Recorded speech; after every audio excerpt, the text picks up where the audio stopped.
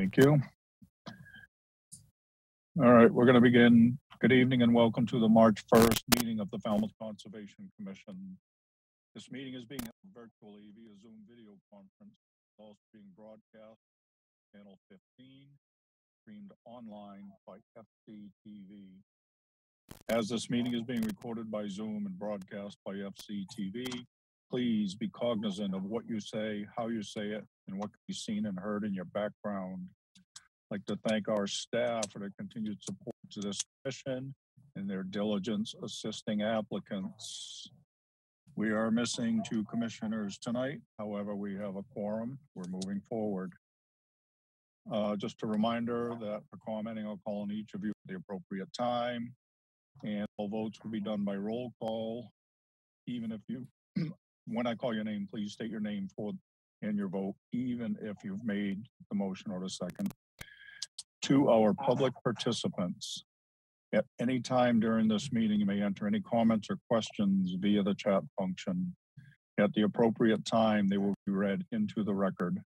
The link and further instructions are located on the agenda.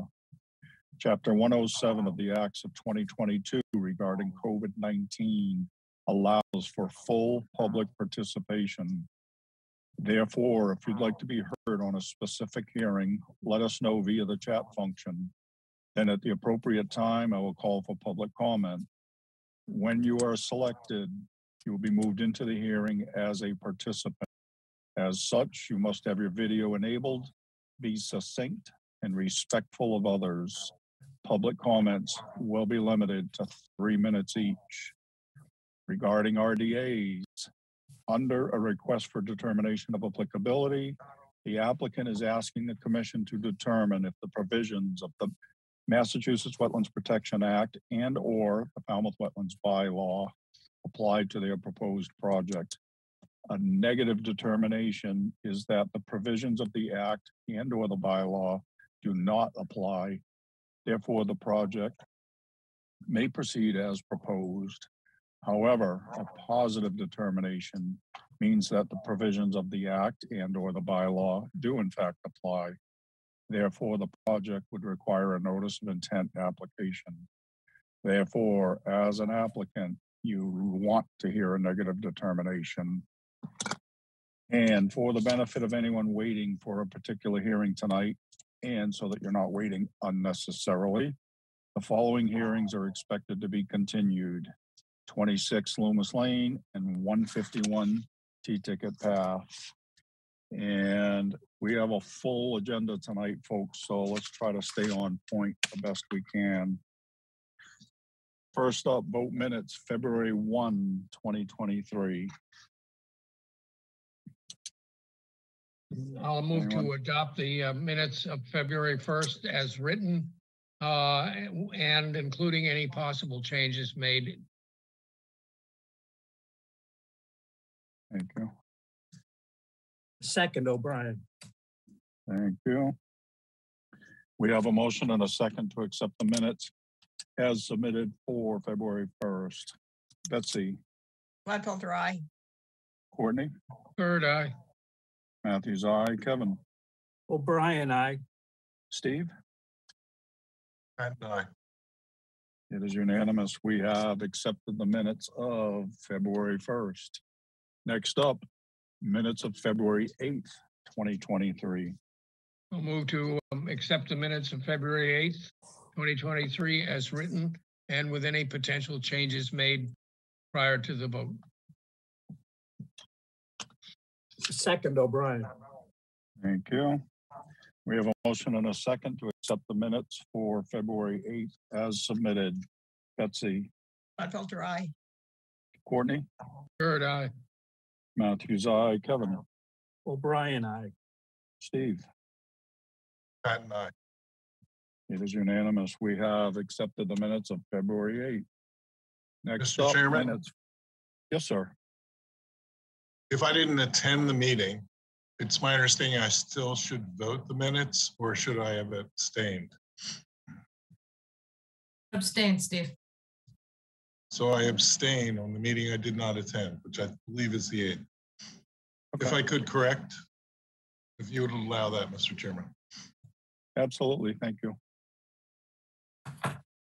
All right, so next up is the minutes for February 15th, and we'll have Steve down as abstaining.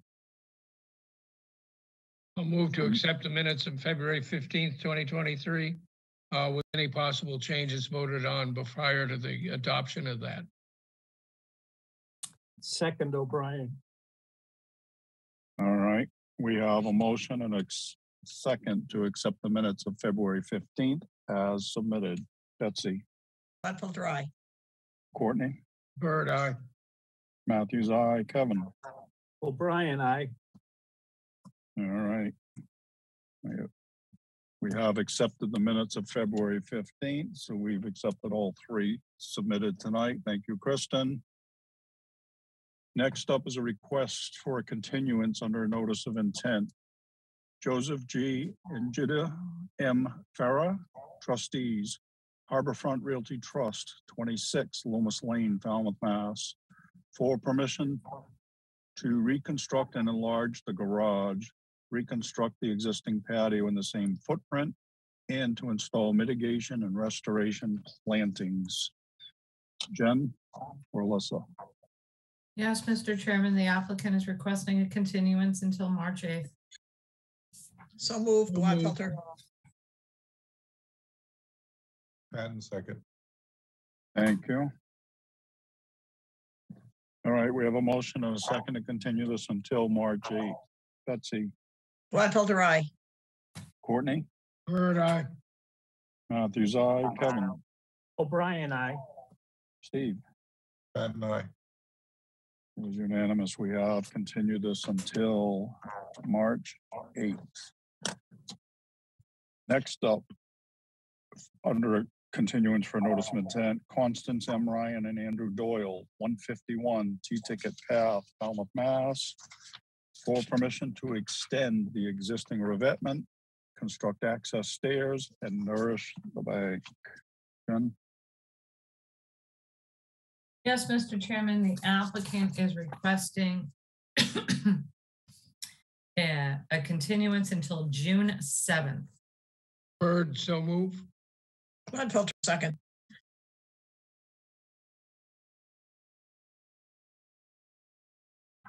Bear with me 1 second, thank you. All right, we have a motion and a second to continue this until June 7th. Betsy? Gladfelter, aye. Courtney? Bird, aye. Matthews, aye. Kevin? O'Brien, aye. Steve? Patton, aye. It is unanimous. We have continued this until June 7th. A little down the road. All right. Next up are requests for determination of applicability. First up, Sean and Jane Brady, 218 County Road, North Falmouth, Mass, for permission to pump, dry, and fill an existing cesspool and to install a Title V sewage disposal system. Ms. Bergeron. Staff recommends a -3 under the state and a -2 under the bylaw. Resource area boundaries are not confirmed. Bird, so move. Patton, second. All right, we have a motion and a second to accept staff's recommendation. Any questions or comments? All right, Betsy? Gladfelter, aye. Courtney? Bird, aye. Matthews, aye. Kevin? O'Brien, aye. Steve? Patton, aye. It is unanimous. We have accepted staff's recommendation. Next up, Gary McNaughton, 57 Seashell Lane, Falmouth, Mass, for permission to construct a first floor addition and a second floor addition. Ms. Bergeron? Yes, the applicant is requesting a continuance until March 8th. So moved. Gladfelter. Bird, second. Second.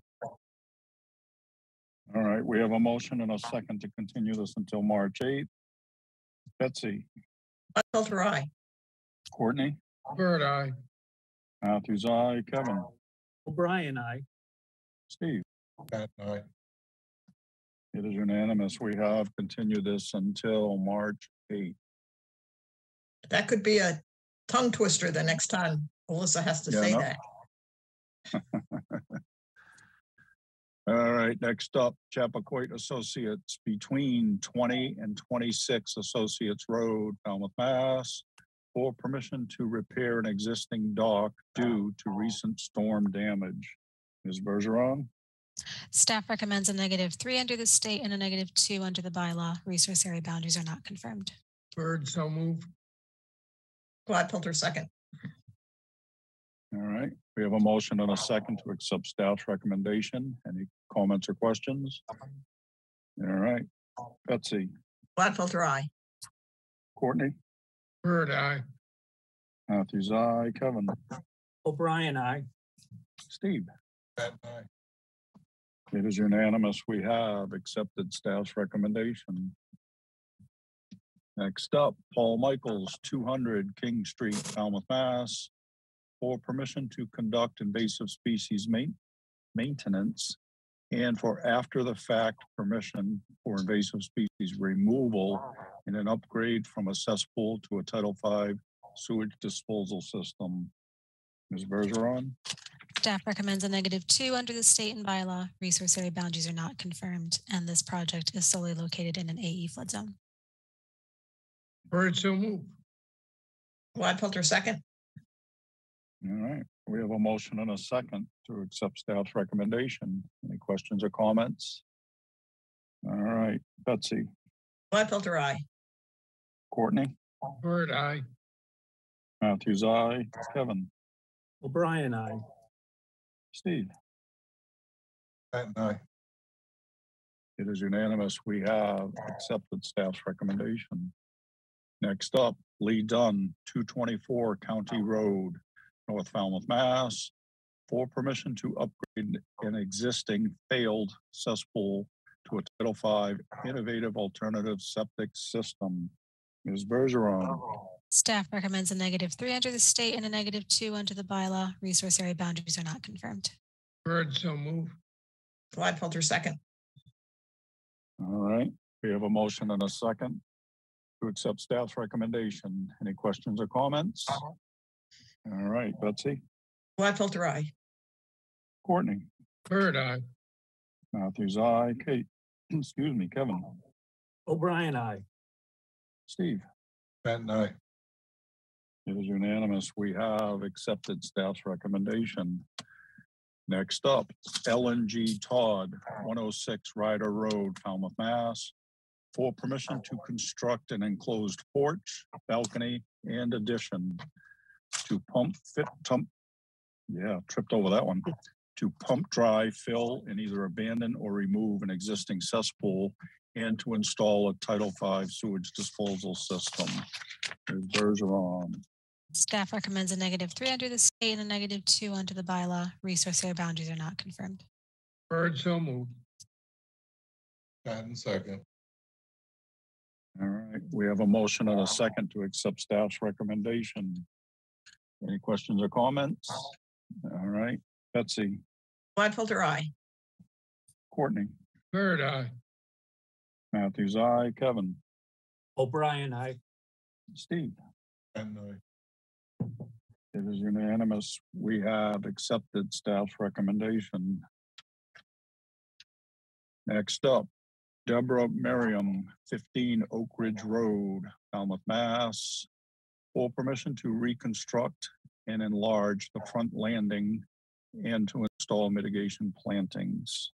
Ms. Bergeron, Staff recommends a -3 under the state and a -2 under the bylaw. Resource area boundaries are not confirmed. Bird, so move. Gladfelter, second. all right, we have a motion and a second to accept staff's recommendation. Any questions or comments? All right, Betsy, Gladfelter, aye. Courtney, Bird, aye. Matthews, aye, Kevin, O'Brien, I. Steve. Patton, aye. It is unanimous. We have accepted staff's recommendation. Next up, Susan Moran, trustee, Moran Children's Trust, 402 Wild Harbor Road, North Falmouth, Mass. For permission to replace 3 galvanized piles with wooden piles on an existing dock. Ms. Bergeron, Staff recommends a -3 under the state and a -2 under the bylaw. Resource area boundaries are not confirmed. Bird, so move. O'Brien, second. all right, we have a motion and a second to accept staff's recommendation. Any questions or comments? All right, Betsy, Gladfelter, aye. Courtney, Bird, aye. Matthews, aye, Kevin, O'Brien, aye. Steve. Patton, aye. It is unanimous. We have accepted staff's recommendation. Thank you, Alyssa. Thank you, Emma.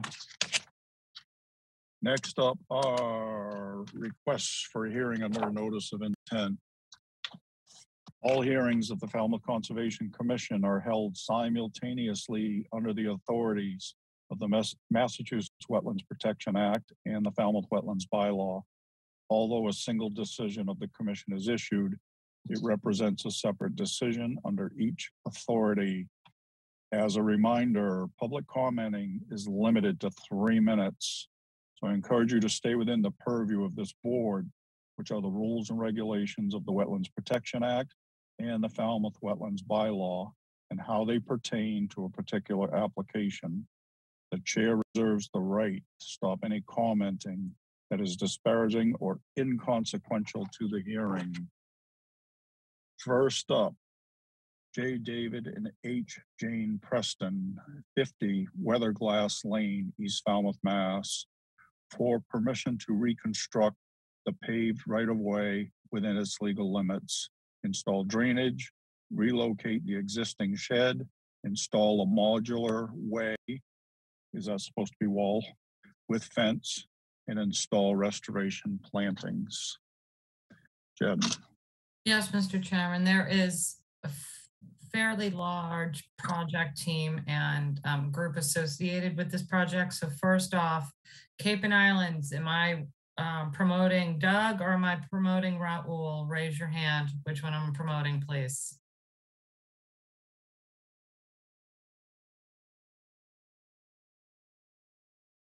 Don't see who I'm promoting. Raul. Okay, here we go.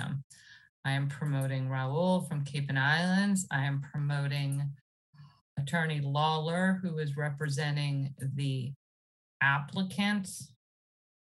And I am representing Attorney Lawless, who is representing one of the abutters. There is I believe there is a settlement agreement on this, Mr. Chairman. So all the parties want to be involved with this. Raul, is there anyone else promoting at this time? I believe the people already promoted are the ones that I know of. Okay, if there's anybody else that would like to be promoted. Oh, sorry. I'm also promoting Attorney Delpreet and Attorney Lawless. Will I be promoting Dave Martin for this as well? Yes, please. Okay.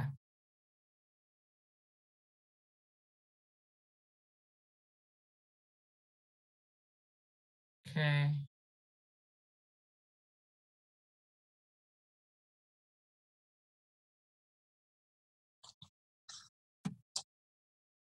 There we go. Dave, I saw you a minute ago. There you are.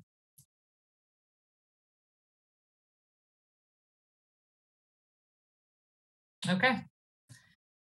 Everybody associated with this project has been promoted. Raul, Good you're up, evening. sir. Yes, thank you. Good evening. For the record, Raul Licciardi from Cape and Islands Engineering, representing the applicant and property owner at 50 Weatherglass Road, along with Attorney Dave Lawler and other associated with this project across the street for this project, which is a relocation of a right-of-way. If, with your permission, I would like to share my screen. Yes, sir. So the project went before some court review, and it's having to do with relocating of a right-of-way. The right-of-way has been built for many years ago, and it was built out of the right-of-way legal limits. If I zoom over to the top part of the plan that was submitted, the gray hatch right-of-way crosses the property line and is halfway to the north of the right-of-way property line. So it's halfway outside of the limits for this right-of-way. Why it was built in this location, we don't know, but it has been located at this location for many years. So the court has ruled that the right-of-way has to be removed from the current location and repositioned and rebuilt within the limits of the right-of-way. The entire right-of-way is bituminous pavement. What we're proposing to do is the majority of the new right-of-way will be bituminous pavement, except for the last 15 feet approaching the salt marsh, which will be a plastic grid with crushed stone filling. There is certain dimensions that were agreed on the settlement with the court for how this right-of-way was going to be repositioned, the width of it, the slopes of it, and the terminal 15 foot of this right-of-way.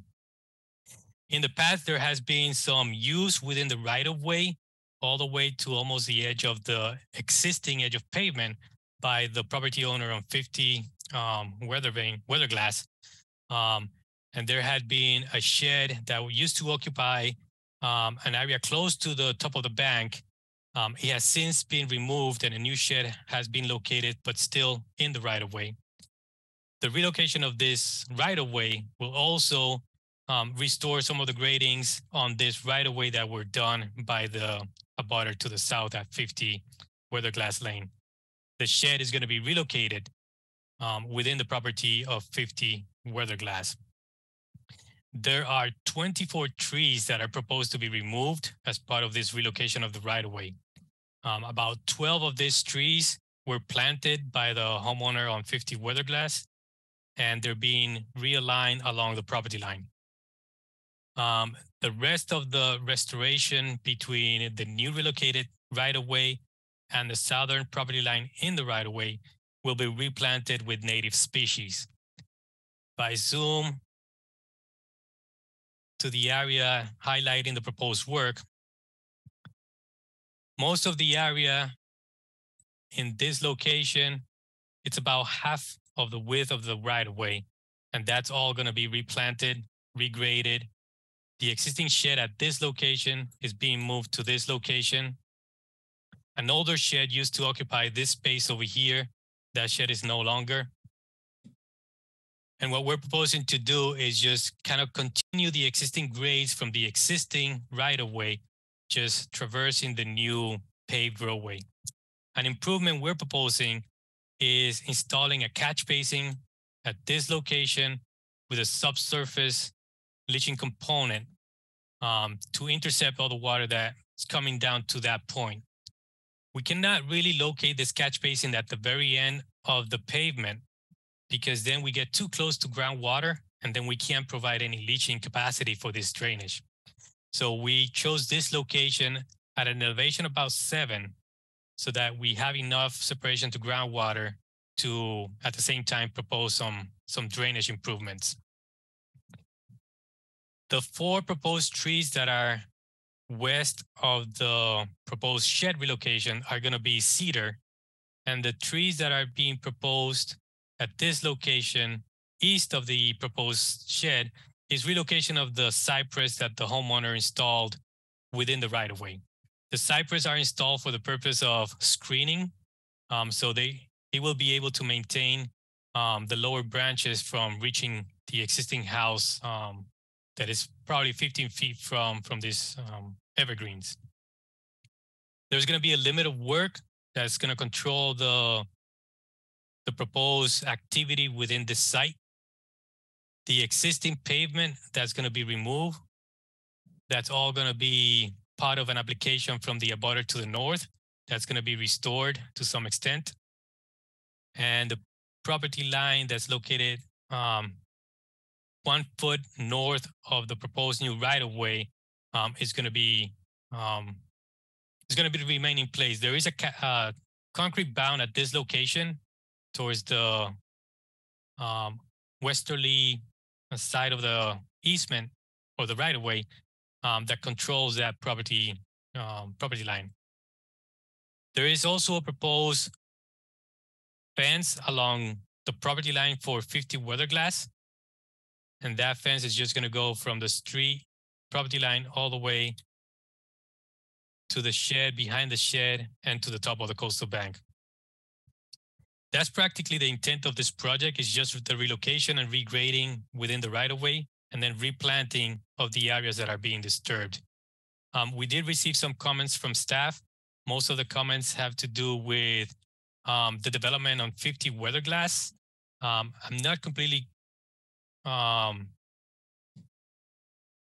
knowledgeable of the history on the property, but there are some comments from staff on this property. There are some comments from DEP. Part of this work is taking place in a coastal bank, but the proposed revegetation and pavement area is going to protect the coastal bank from not becoming destabilized. And another comment having to do with protecting of the salt marsh. So during construction, we proposed this limit of work at hay bales or similar compost rows with silt fencing.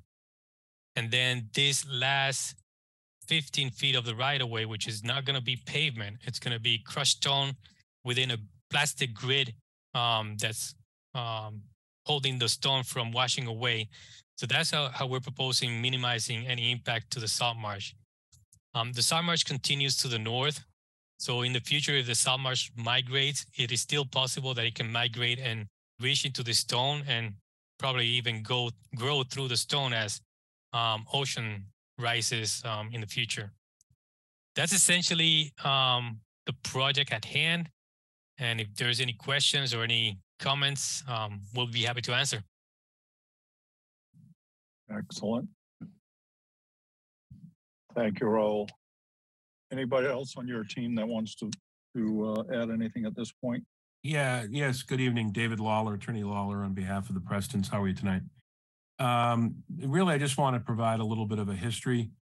As Raul indicated, that way back when, 50 years ago or so, whoever built the right-of-way, probably for convenience, that's just pure conjecture, built a good portion of it on the Bergen's property, Attorney Lawless's clients.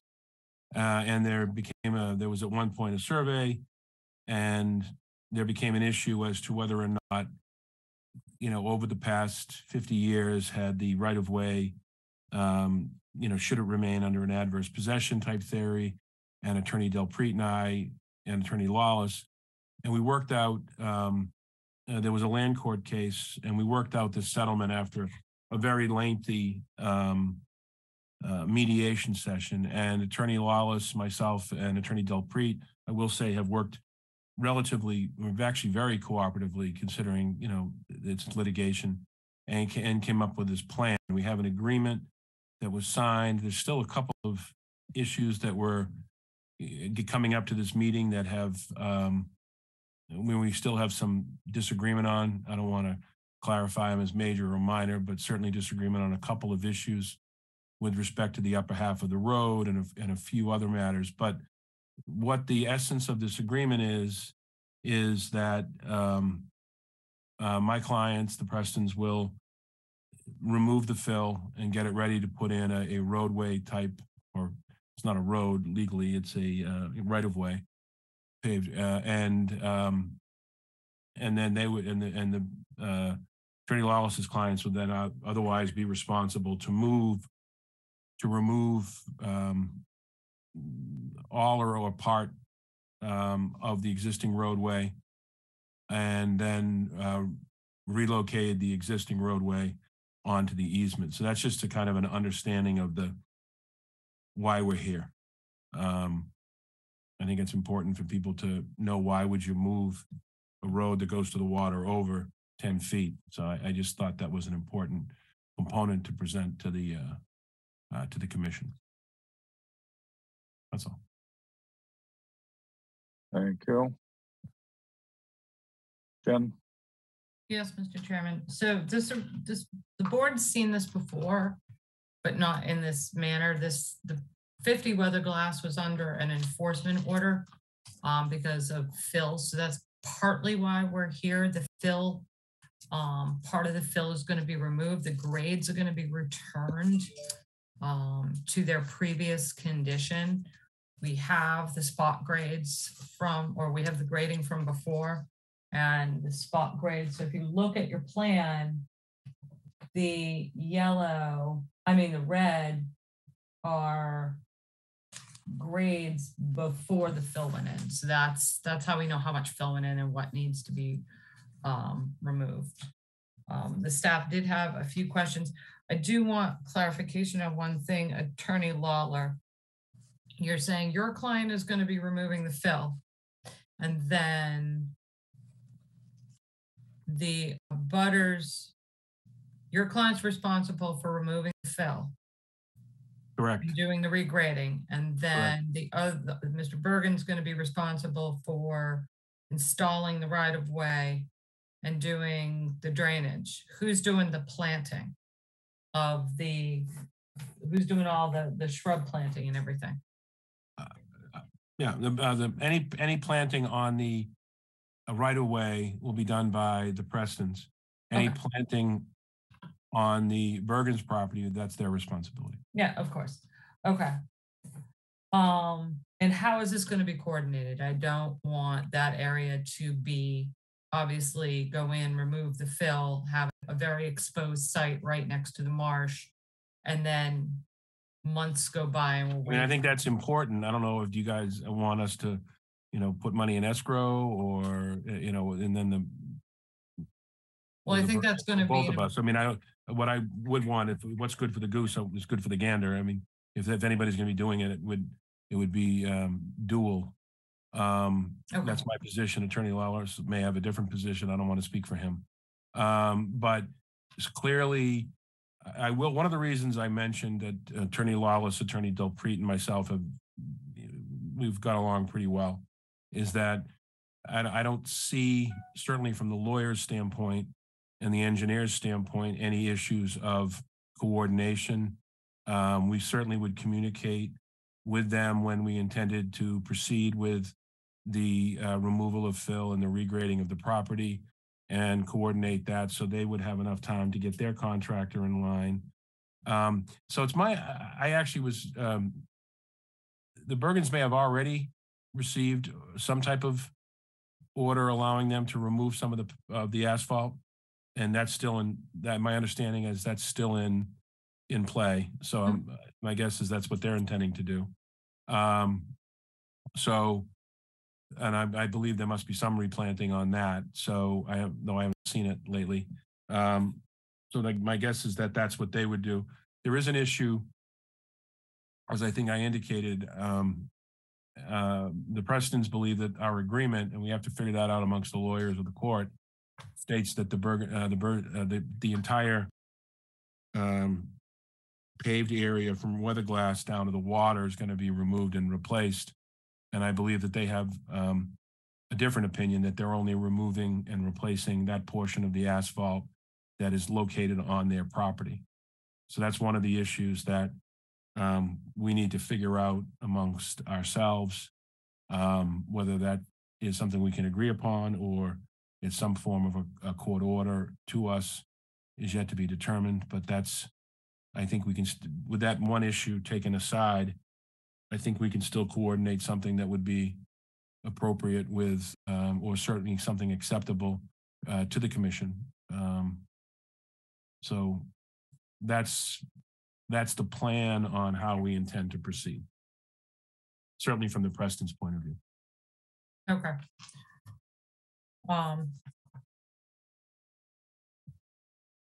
Raul, you're going to relocate that shed. That's awfully close to that generator pad that wasn't shown on your plan. Like very close, like you have to kind of turn to be able to move in between that. Is that going to be an issue? I mean, where you have the shed located out in the field, where you have your little ramp to the shed, you're going right into that generator.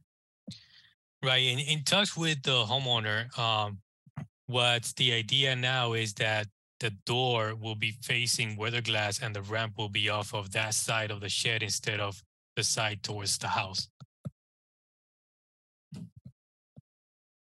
So the So door they'll- to the shed is going to be Relocated to the end, to the side of the shed. to the side. Okay.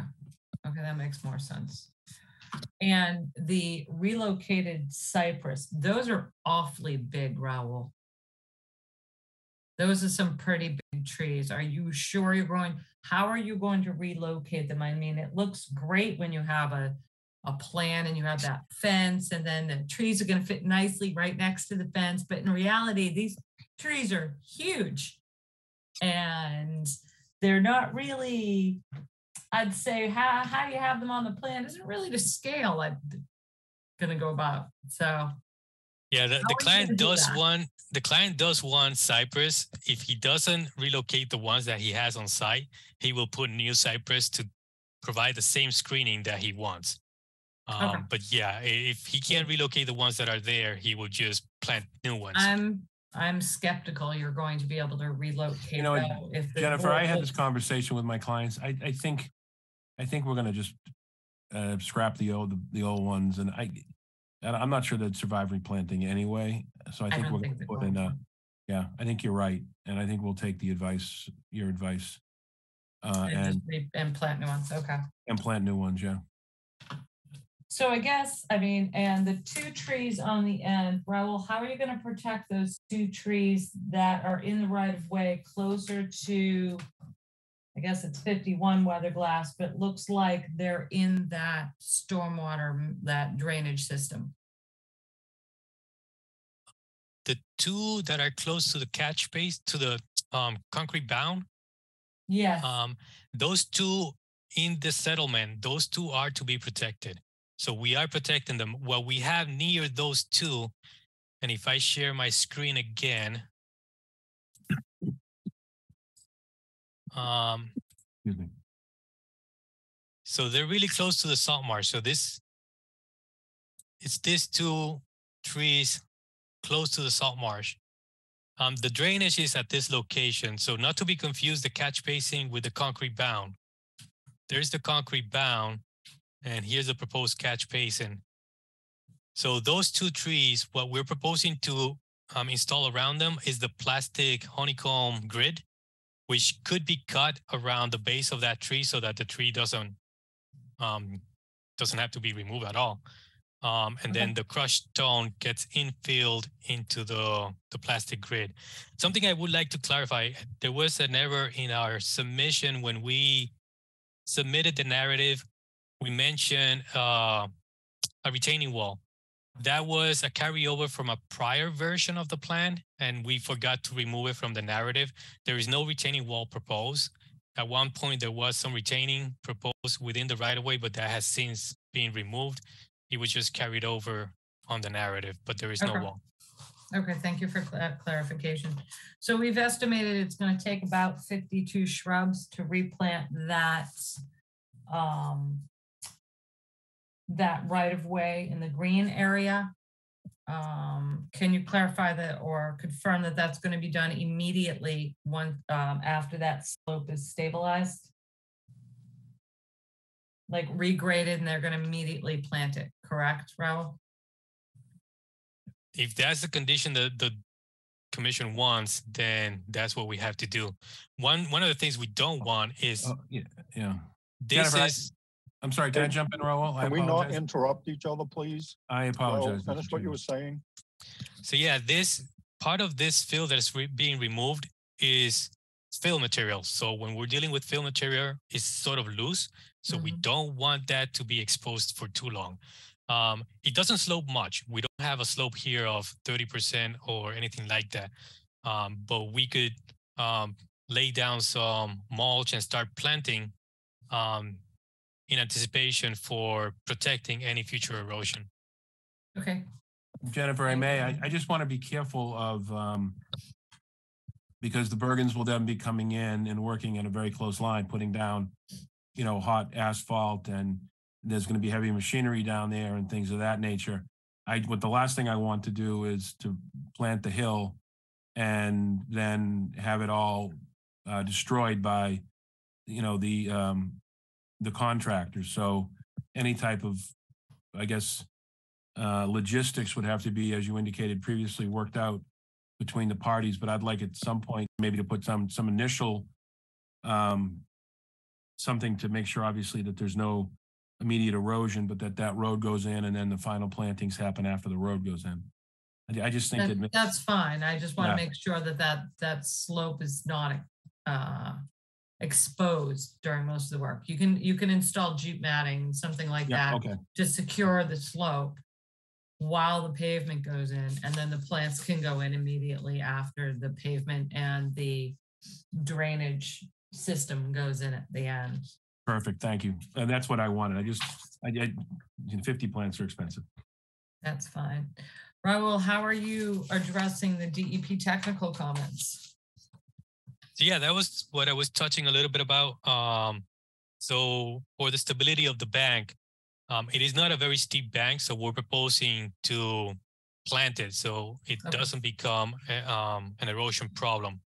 For the salt marsh, we're protecting the salt marsh. We proposed the limit of work about 1 foot landward of the salt marsh, and the end of the proposed plastic grid with the crushed stone infill, it's about 3 feet from the marsh. So we're not proposing anything on the marsh. We're not prohibiting the marsh from growing in the future. Once this is operational and completed, the marsh with the rise of the ocean could eventually creep up into this crushed stone and continue to grow. So we don't anticipate negative impacts to the salt marsh or the coastal bank. The coastal bank will still continue to be there, and it will continue to be a vertical buffer against floodwaters. Okay.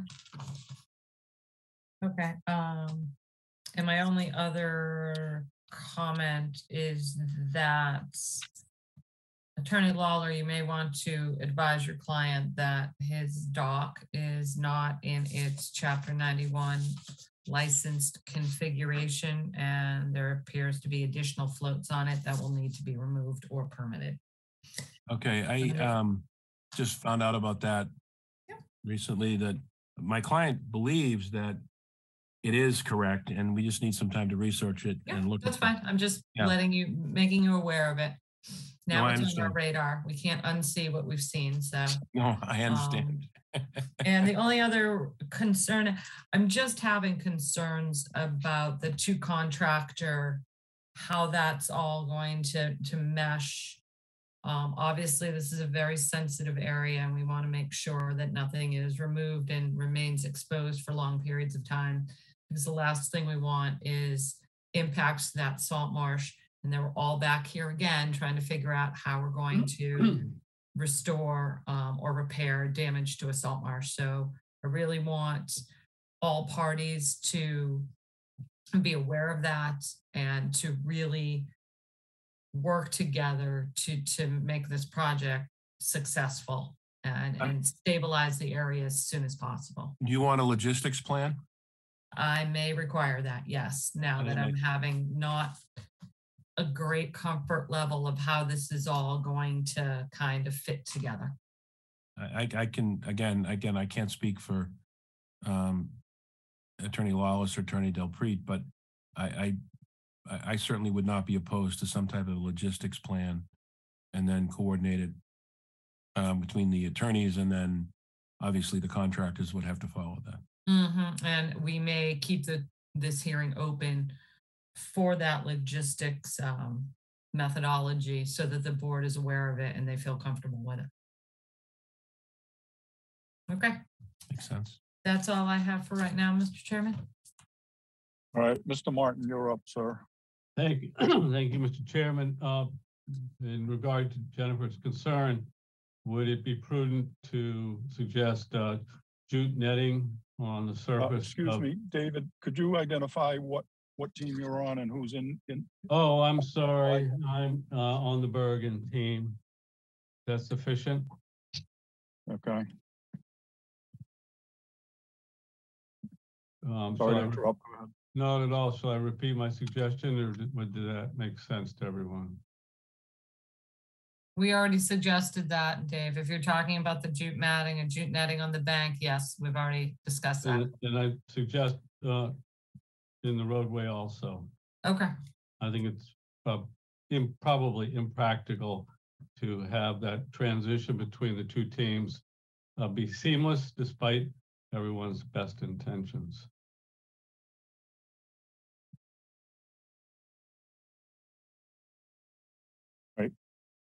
Mr. Lawless, Thank you.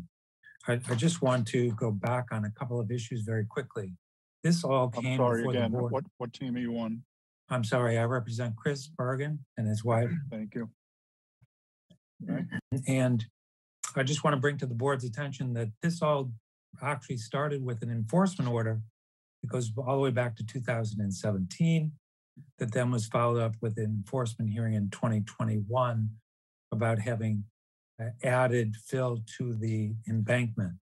The issue of relocating a portion of the paved right-of-way into the deeded right-of-way came up as a result of a lawsuit.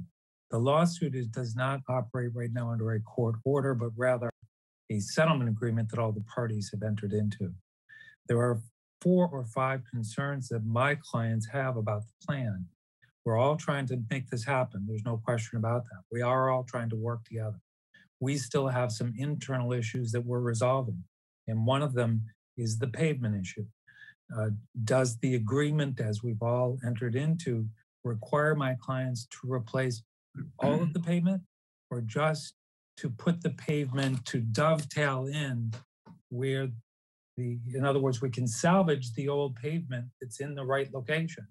And then we'll just dovetail in the new pavement, which makes a lot of sense, but that's an internal issue we're struggling with. And I understand that who and how it's done is not of concern to this board, whether we dovetail it or whether we remove all of it and replace it. I know that Attorney Delbrett and Attorney Lawler have different opinions, and we are still working to resolve that. But to the degree there's talking about removing, I will tell you that my clients in 2020 had an RDA that was approved by this committee, allowing them to remove pavement. And that's what we're operating on. It's still good and open as far as I know, till September/October of 2023. That's the pavement issue. The second issue is that if you look at the plan that was presented to you, the area that's of concern where the work will be done, my clients are concerned that there's a portion that was omitted from that in the southwest corner. So it would be where if the green space where you continue towards the water, you'll see that the red demarcation there shows that the bank level before the added fill was lower than it is now. So we believe that fill was placed into that area and should also be removed, as that was part of the original area of concern here when they put all the fill in. The other issue is that my clients feel strongly that down the center of the green area, there should be a walking path. They feel that that's appropriate given that this is a right of way and that all the members who live on Weatherglass Lane have a right to pass and repass. They just feel that it would be appropriate to have a 2-foot wide walking path in the middle of the green area. We also just wanted to confirm that there is no wall, the modular wall. I've been told in the hearing that that's been removed, although somehow it slipped into the original notice of intent and the plan. The final issue is the issue of the old growth trees that were mentioned before. In fact, if you look at page 19 of the notice of intent, there's photographs. And the bottom left-hand corner photograph is a view from the bottom of the paved right-of-way as it is right now, looking upward. And in the right-hand lower section, you'll see a little white demarcation. That is the corner bound.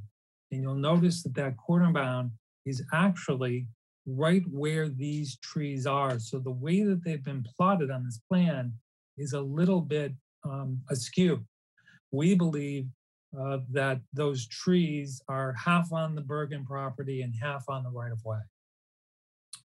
There is also supposed to be, and probably is if you can zoom in carefully, that 1 foot area that's between the Bergen line and the top of, or the northerly side of this new right of way. So when you take the 1 foot together with the fact that the trees are already halfway on the property line, we believe that there's plenty of space there to preserve both of these trees once they start to work on the installation of the true grid and the subsurface there. So those are the major issues of my clients. That we would like certainly some of these to be part of the order of conditions as well. Thank you. Mr. Delpreet, do you have anything you'd like to offer at this point?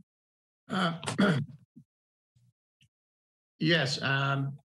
Basically, I represent the 13 abutters on the street that have deeded rights to that access. And I think what started this whole shebang was the request for determination to remove the pavement that's been in the access that my clients have been using for the past 40-odd years. I also live on Weatherglass Lane, so I'm one of the people with the deeded easement. And there is currently an injunction that prevents any removal of anything down there, which I obtained so that we could get a resolution here.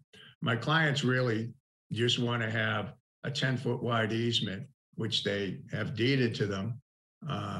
We've conceded the fact if the Bergens want to fix it, they can move it over so that we have 10 feet as shown on the plan. We're agreeable to that. We've never heard anything about a walking path before. We've never heard anything about cutting the road before this last week. As far as we're concerned, we have a settlement agreement, which would enable the plan to be done completely. My clients are going to have 13 sets of eyes watching the work down there, so you'll know if anything gets left askew. And that's really, I think, the crux of the matter from our point, and would like to see the board approve it as it's presented so that we can get this work done and my clients can get back and forth to Green Pond. Thank you, sir. Ben? I have a question for Attorney Lawless. Attorney Lawless, and I thought we briefly discussed this when I met with you, Attorney Delpreet, and Attorney Lawler in the office. I thought we discussed the walking path, and the neighborhood's going to have a 10-foot wide paved right of way down to the water. What is the purpose of the path? The 10-foot right of way, paved right of way, is not to be used as a boat ramp. So there should be no cars or boats there obstructing someone's ability to walk down that pavement. What is the purpose of the path through a vegetated area? Part of the settlement agreement says that this is to remain a right of way open to all of the owners of these properties, not just one. The way that this is being configured by the applicant is essentially that this is going to be his private little hill.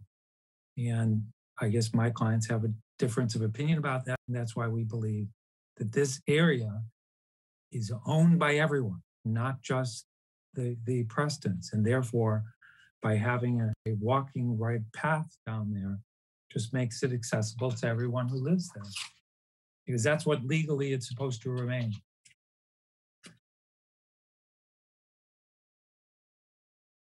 But you are correct. We did have this discussion, and I do recall what you had indicated to me would be what would be your recommendation to the board. Correct. Okay. And I think the same is true about that area down close to the water. In the informal meeting, we discussed that area that's been left off of this project. Okay. But it is, if you were to just continue on the green towards the water, It's the white area.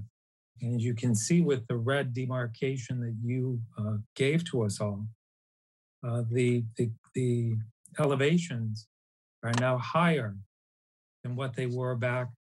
I think we were using 2016 or 17 demarcation before the fill was put in. And that's why my clients wanted to see some of the fill out of there as well.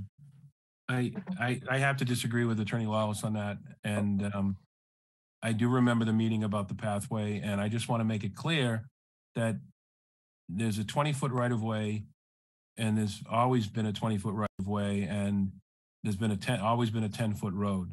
And that area, though we don't think there should be a path. There's never been a discussion about a path. There's no reason to have a path, but it doesn't stop anybody from walking on there through, in the little bit of wilderness that we're trying to recreate. It's not intended for that. It's intended to act as a buffer for the environment and for the animals and to provide some safety. And but we're not excluding anybody. There's never going to be a no trespass sign. It's not my client's little hill. It's part of a 20-foot easement area that's usable as much by Attorney Delpreet and his clients as it is by your clients. And but just to try to stick a 2-foot pathway, it appears, certainly to us, just to be a little vindictive, trying to, create some type of, an issue that's the area that we're intending to restore for the environment, and that's what we're trying to do. And All right. and the other area I addressed. Thank you. Ben, you think? I have nothing further, Mr. Chairman. I think we're going to need a continuance. I think the parties need to get back together and discuss some of these. Some of these issues aren't really within the commission's purview. I mean, and I'd like to see a logistics methodology because I'm becoming increasingly uncomfortable with the timing of this. Yeah, I thought it was interesting. One of the first points that was made was that we have an agreement in place yet. Doesn't sound like it to me. All right, we're moving to Ms. Bergeron, you're up. Thank you. Raul, my last couple of comments on the staff report were just about the restoration area. Are any trees being proposed in the area or just shrub material?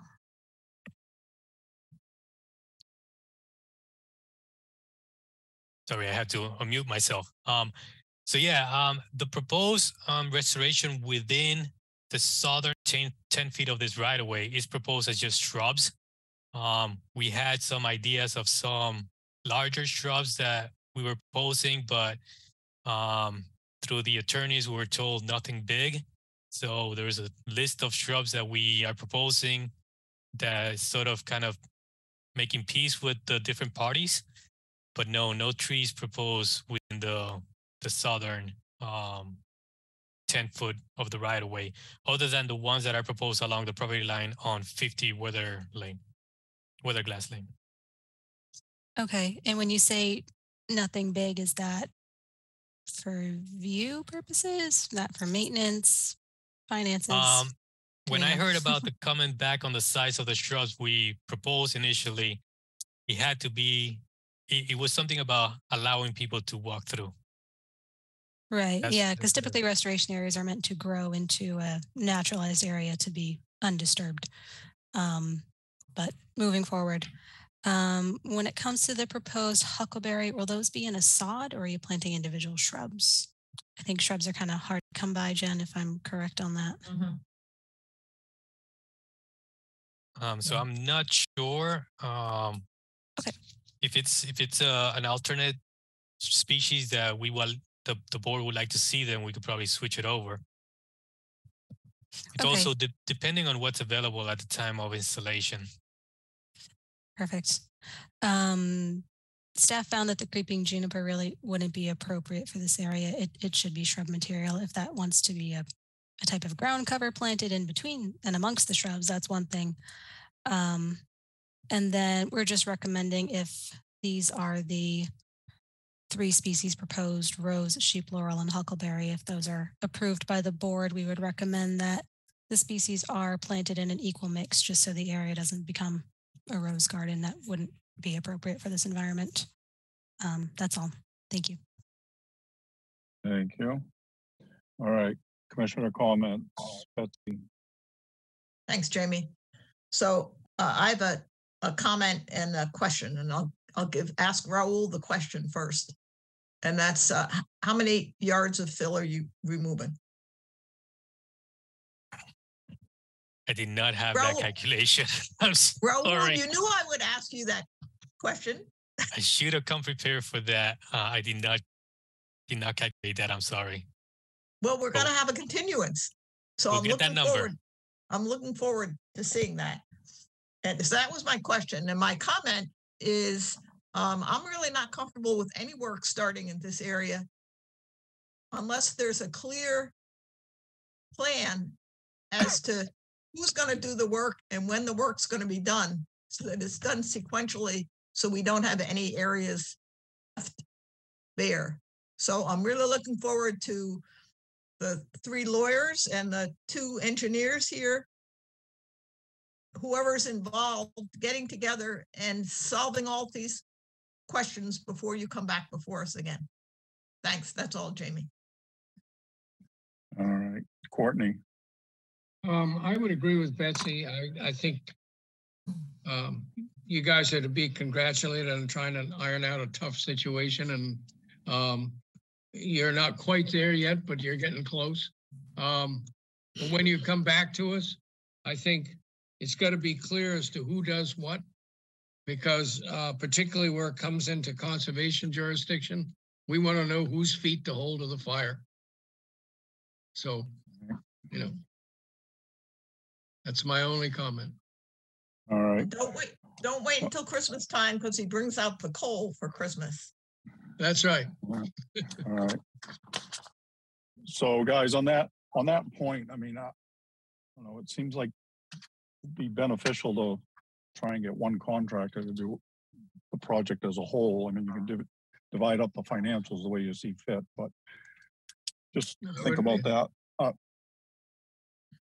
And Raul, I have a question. Zoning's not our purview, but my question is about the shed and the setbacks, because if you'd have to come back later for an amendment to change it, it just seems like it could be addressed prior, you know what I mean? Because, you know, you need the setback for the shed to the property line, but also to the generator. Just, you don't have to answer that. I'm just throwing that out there. I agree about the walkway. I think you've got a nice 10-foot walkway. I'm not sure why needs to be one in the restored area, but Jen, wouldn't this agreement be part of the file? Become part of the file? Gentlemen, please provide the agreement to the board. The settlement agreement. That would be helpful. It would help them understand. And you're right, Jamie, it should be part of the record. So if we're going to reference the settlement agreement, we should probably have it in the project file. So a copy of that would be helpful. Thank you. Yeah, because in theory, that's going to clarify who, you know, who's doing what. To Courtney's point. In theory. Yeah, well, the more information, the better. Yes, I agree. No problem with that. We have no problem with that. Thank you. All right, Kevin. My God. Take your time. You know, many decades ago, I was an engineer, okay? Sorry, but, you know, if you guys have an agreement on what the heck you're gonna do and who's gonna do it, I'd be happy to look at it and see whether, in my opinion, it meets the conservation regulations in the town of Falmouth. But this was entertaining, but it's a long meeting tonight, and we really didn't need this. Thank you. Yeah, I mean, you know, it's like anything, you know, we know they're going to need a continuance for certain things. The biggest thing is making sure it's clear what the continuance is for. so that it doesn't have to go on and on and on. All right, Steve, you're up. You're on mute. Steve, you're mute. Steve, you're muted.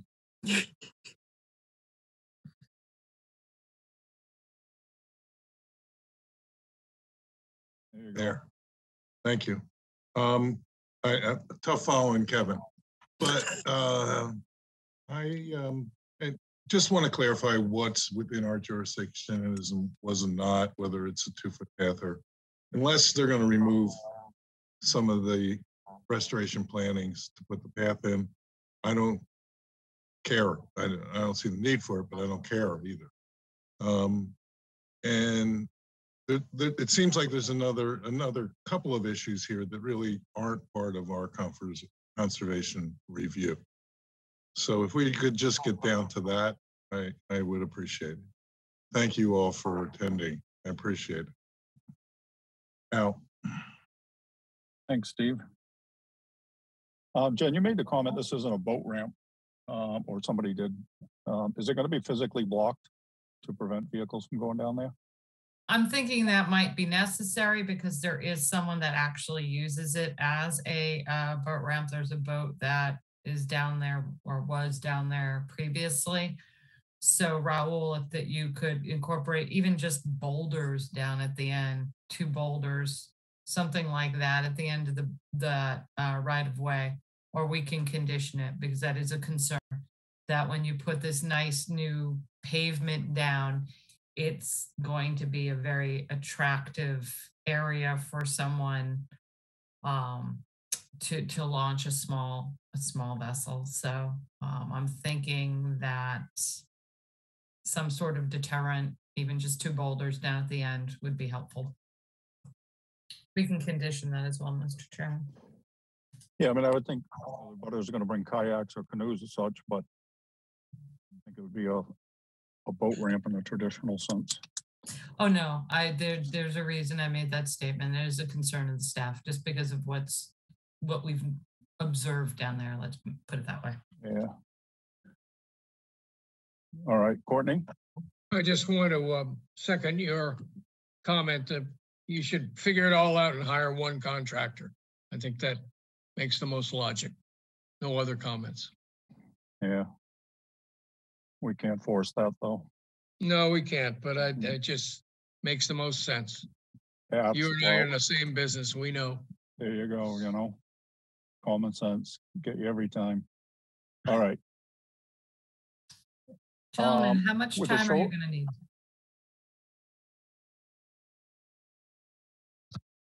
I believe we're looking for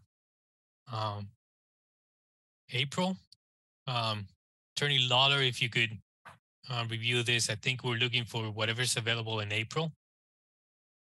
I'm out of pocket the last 2.5 weeks of March. I have started trial. So anything in, certainly not the first week of April. I'm not going to be able to work on it at all. So I don't know if Attorney Lawless or Attorney Dupree want to chip in. The earliest possible date in April works for me. Or would the appropriate hearing dates be in April? We have April 5th available, and the next available after that would be April 19th. I'd prefer the 19th. I think we're going to need to get some stuff done here, and I'm not going to be able to really work in the last 2.5 weeks of March on this. So, well, it's your case. I know. So then that's a good point. I'm trying to be cooperative with Attorney Lawless, though. Been very cooperative, so I want to show him the same respect. The 19th, okay, Bob? Yep. Okay. That sounds like that's the date. Okay. I'm going to be out of the. I'm going to be out of the country on the 19th. See, there's the upside of Zoom right there. He doesn't want to have a meeting on vacation. What's the next week, Jennifer, after the 19th? The next available would be April 26th. That's great with me. Attorney Dupree, would that work for you? At the request of the applicant, I make a motion to actually, April. Actually, it's those 2 weeks that I'm out, the 16th through the 30th. I'm out of the country. Okay. Next available after that is May 3rd, gentlemen. Going once, going twice. I'm available. Attorney Lawless, I will be there. Attorney Dupree, Delpree. That is available, and I stand corrected by my secretary that the 26th is available. We will be back at that time. Okay, so we're back to April 26th. We're all in agreement. Raul, Dave, you're all quiet down there in the corner of my screen. At the request of the applicant, I make a motion to continue this to April 26th. Bird, second. All right. We have a motion and a second to continue this hearing until April 26th, correct? Yes. Correct. Yes. Alyssa? Before we vote Just a comment to check the public chat. for that. All right, so the request is, the motion and second is continuous till 4/26. I'm just clarifying the date. Jen, if you would check the public chat function, please. Doesn't appear to be anything in the public chat, Mr. Chairman.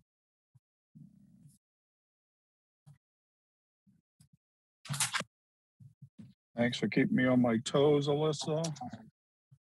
All right. So we have a motion and a second to continue this till 4/26. If there's nothing further, I'm looking, nobody's jumping up and down.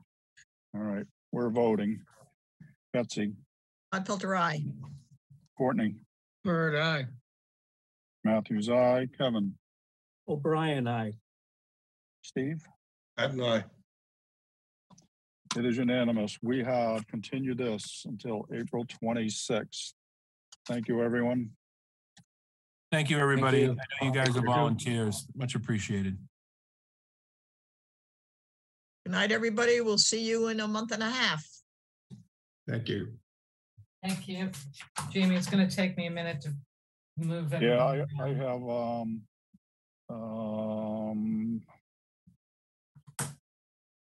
I lost my note. Nope, they Okay, all Rand's make sense. Canal amendment is being withdrawn for the moment. So anybody waiting for that hearing, again, Rand's Canal, that's going to be withdrawn. Just so nobody's waiting unnecessarily. All right, Jen, you ready? I can move forward? You can go forward, Mr. Chairman. Thank you. Next up, Falmouth Yacht Club, Inc., 0 Clinton Avenue, Lot H, Falmouth, Mass. For permission to conduct beach nourishment and beach maintenance. Jen? I'm assuming Doug, oh, Raul, are you doing this one or is Doug? You? Okay, I just saw you. I thought you had taken yourself out. Mr. Chairman, Welcome, Raul's here Raul. from Cape and Islands to present his project. Good evening. For the record, Raul Sardi from Cape and Islands Engineering, representing the applicant and property owners at 0 Clinton Ave. The owners are the Falmouth Yacht Club, which are located right across the street from this beach. The project here is a project that has been ongoing for several years in the past. It's received several orders of conditions for beach nourishment at this same location. The last order of condition was issued in 2019. It expired last year. So we're proposing to do the same as in prior years. So if I could share my screen. Yes, sir. So this is the site. It's actually just east of Tides Motel in Falmouth. The resources are Vineyard Sound, which is land under the ocean, land containing shellfish, a coastal beach.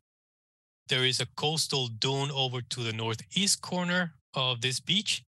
And then there is Clinton Ave all along the north property bound of the site. There is another coastal dune at the north of the riprap, between the riprap and the edge of the road of Clinton Ave. So this project is proposing to install 200 cubic yards, of sand on this beach for a span of 3 years, 200 cubic yards each year for the length of the permit. In the past, it was limited to 600 cubic yards for 3 years of the permit, but that 600 could have been used at any one given time or spread out through those 3 years. What the client would like to do now is get a permit to do 200 annually for the life of the permit. This 200 cubic yards in the area that we're proposing, which is around 15,200 square feet, comes out to about a 4-inch thickness of sand to be spread through the beach area. No proposed beach is along the edges of the dune so that no sand kind of interferes with the existing dunes, and no proposed beach nourishment is proposed right at the property line. So we're tapering off at these locations from the 4 inches to 0. There's also a limit along the mean high water line where we're tapering down to meet the limits of the high water. This location can be staked for the time of construction. We don't want to stake it too early, but during the beach nourishment, we can actually have this delineated so that the limits are well known. The owners will also like to continue maintenance of this beach by removing debris from the site. They rake the site. I know there's been a prior condition about when they do the screening and raking, any pebbles or any stone and gravel that gets picked up to be put back so that none of these larger particle size are removed from the site. They have to remain on site. Currently, because of the loss of the sandy beach, there is a lot of exposed gravel and cobbles. We're not proposing to remove that, but we're agreeable to a condition that those cobbles and gravel sized particles are not to be removed. The beach nourishment is going to be placed over them. Any raking or any screening that's done for maintenance purpose that picks up any of these particles will have to be put back and not removed from the site. So technically, this is just reissuance of prior permits. And if there's any questions, I'll be happy to answer. Thank you, Raul. Jen? Yes, Mr. Chairman, just to clarify, Raul, there's going to be no relocation of the cobbles. That's Okay. correct. So if during the screening, some stones may get picked up. They just have to put them back. Okay. This is just a, again, as Raul said, Mr. Chairman, just ongoing beach nourishment and maintenance. We'll incorporate the same conditions we did before. Raul, you're not in natural heritage territory over here, are you? No, natural heritage is, I don't know if it's 200 feet off the shoreline, but just off the shoreline. It doesn't reach the beach. Doesn't reach the beach, okay.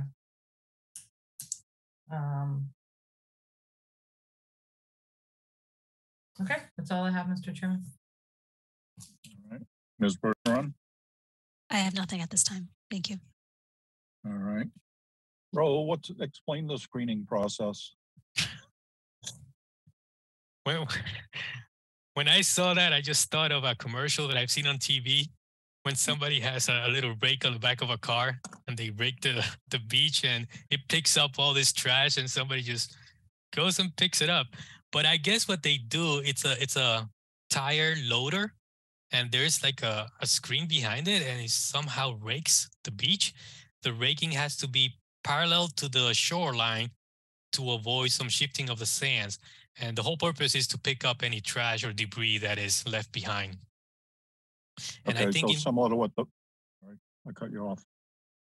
yeah, and I think in the past special condition, there is a time of year restriction that was in place for that activity. But I don't really have all the inside details of how it's done. We'll have to discuss that, Raul. The use of the machine. That may not be, they may have to do it by hand, which is fine if they're because they're putting that beach nourishment over the cobbles. So there shouldn't be really any need to screen. So that we can deliberate. I just want clarification that it's not, excavating. No. All right, Kevin. No questions, Mr. Chairman. Steve. Raul, you mentioned the Tides Motel.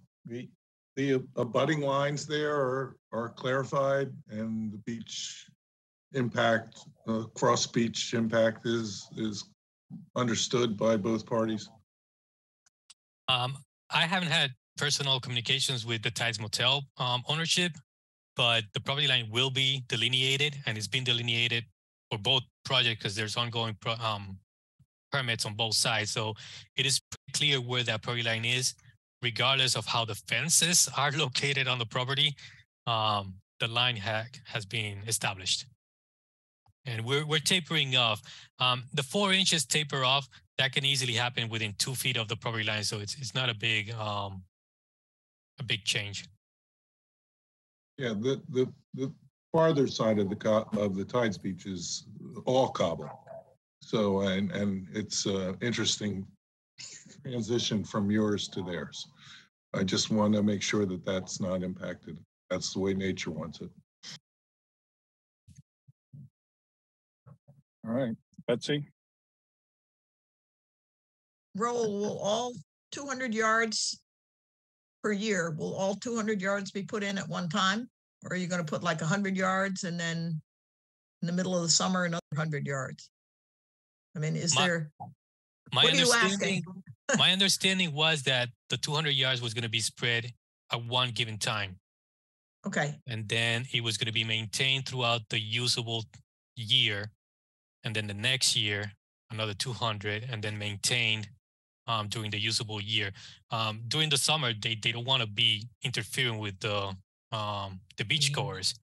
So they just want to do the work once, open the beach for the beachgoers, and then wait till the next year. Okay, thanks. Courtney. I have no question other than when is it you would propose to do this? June sometime? I believe the prior permits have established some times of when this can be done. Let me see if I can open that document, but as I look for it, I can take more questions. Okay, I don't have any other questions. All right. Jen, is there anything in the public chat function, please? Nothing in the public chat right now, Mr. Chairman. All right. Raul, do you have anything else you'd like to add? Can we close this, and then if there is a time that we can put that in deliberation? Yes. May I close it, Jamie? Please. Make a motion to close the hearing and take it under advisement. Heard, second. All right. We have a motion and a second to close this hearing. If there's nothing further. All right, we're voting. Again, the motion and the second is to close the hearing. Betsy. Gladfelder, aye. Courtney. Bird, aye. Matthews, aye. Kevin. O'Brien, aye. Steve. Patton, aye. It is unanimous. We have closed this hearing. Thank you, Raul. Thank you. Thank you, Raul. Are you? Nope. I guess he's done tonight. Raul, are you done? You have one more? Okay, I'll put you back into attendees. All right. The next hearing had been previously continued, which brings us to 190 Associates Road Realty Trust, 190 Associates Road, Falmouth, Mass, for permission to replace a stone walkway and terrace in the same footprint, install a fence, construct a patio and terrace with stepping stones, and to install restoration plantings. Jen? Yes, Mr. Chairman, I've promoted Tom Bunker up to present his project. Hi, Tom. Hello. Mr. Bunker, you're up, sir. Thank you. I hope I can be a little quicker than at least one of your others. We For do the too. record, my name is Tom Bunker at BSS Design. We did this survey of this property and drew the proposed plan with the help from Horiuchi Celine. Actually did the design work. Chris Horiuchi is in the audience, and she will at least be available. She'll be available to ask questions, but I will start Do you want me to promote Chris up? Yeah, she could come up, I suppose. Okay. Unless she tells you no. No, I'm promoting her up unless she doesn't accept it. Well, you can start, Tom. Okay, I will share the screen.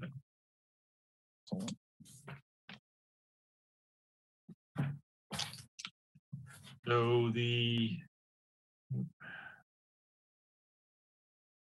property here at 190 Associates Road, you can see on the locus map, it's at Chappaquoit Road coming in from Chappaquoit Beach, you know, where it wraps around, and then Associates Road. So this property actually fronts on Chappaquoit Road out by Buzzards Bay, but the house is up at Associates Road, you see here. And there's a little pond. This area of lot 1 is dune, pond area surrounded by some fringe salt marsh and a bordering vegetated wetland in here, which I have colored in a little bit. So the other than Coastal Bank, we have the furthest landward resource areas. The bordering vegetated wetland runs up into this location, which has a 50-foot zone A running through here. Around the wetland, there's salt marsh running through this. There's a little outlet down to the to Chappaquoit Harbor here,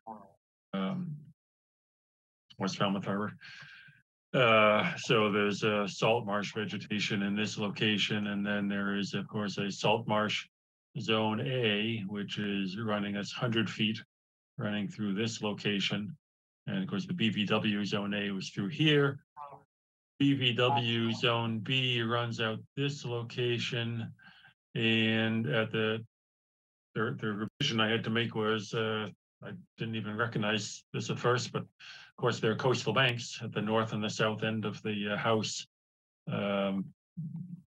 Partly is existing stone wall and steps forms a coastal bank at this location here, and at the south side of the property, there's another stone wall, and the ground slopes up around there. So this is coastal bank also.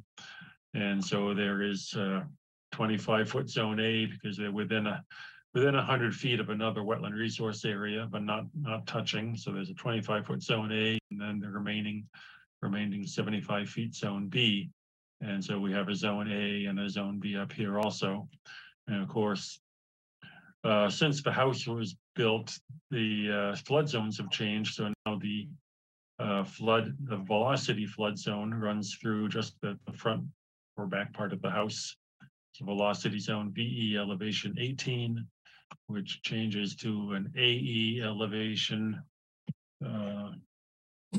also 18 behind it. But then there's also the 25-foot wide Falmouth velocity zone in this location here. So what they're proposing to do is the largest part of this is to run a fence around the backyard and then back into the house in this location. Gate here and a gate on this side. And then within the zone A and B, currently there's a round 12-foot diameter patio that will be removed, and they'll put in a a terrace, a larger rectangular terrace patio with a hot tub on it here, a portable hot tub, but it'll be on it, and stepping stones in this location. The first submission of the plan, this area was called out as being driveway, impervious driveway expansion, until I added the coastal banks, and that put all of this up into area which would have to be mitigated. So the driveway expansion in this location was removed. So we have this addition of coverage here. The front walk, which used to be, or currently is, a straight up parallel walkway, is now these bluestone irregular stepping stones, and that adds some coverage in Zone B of the wetland and of the coastal bank. And then there's some river birch, 3 river birch being removed here, here, and here. Also, now some of these things were noted in the staff report, and the fact that these river birch were not shown on the plan. So this plan that I'm showing you now has some edits just made today in response to the staff report. So these 3 river birch here, and of course, I noted in the staff report the driveway area, but that is no longer in this proposal. So I've added this note saying lawn to remain. And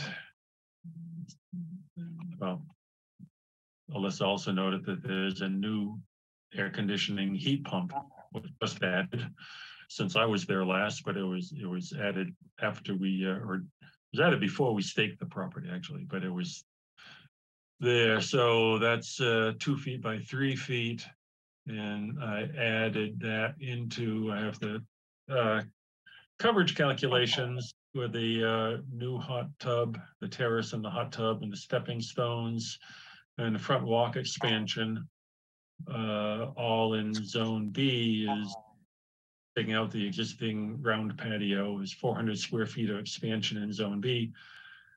Corner of the hot tub and the terrace in Zone A, 70 square feet. And then I added down here the 6 square feet in Zone A. So the mitigation increased by 18 square feet. So what we had on there was 1,067 square feet is now 1,085 square feet, which is 130 shrubs. And I think Alyssa had 122 shrubs. So 18 square feet takes basically 2 shrubs. So we another thing I added a fence, rather a gate in the fence. There was a question how the mitigation planting would be accessed for maintenance to keep it free of invasives and all. So I added a gate here and another gate down in this location. And as part of the mitigation, we're over 1,000 square feet. So I added a cedar tree here, and the additional 18 square feet of mitigation just filled in this corner. Whoops.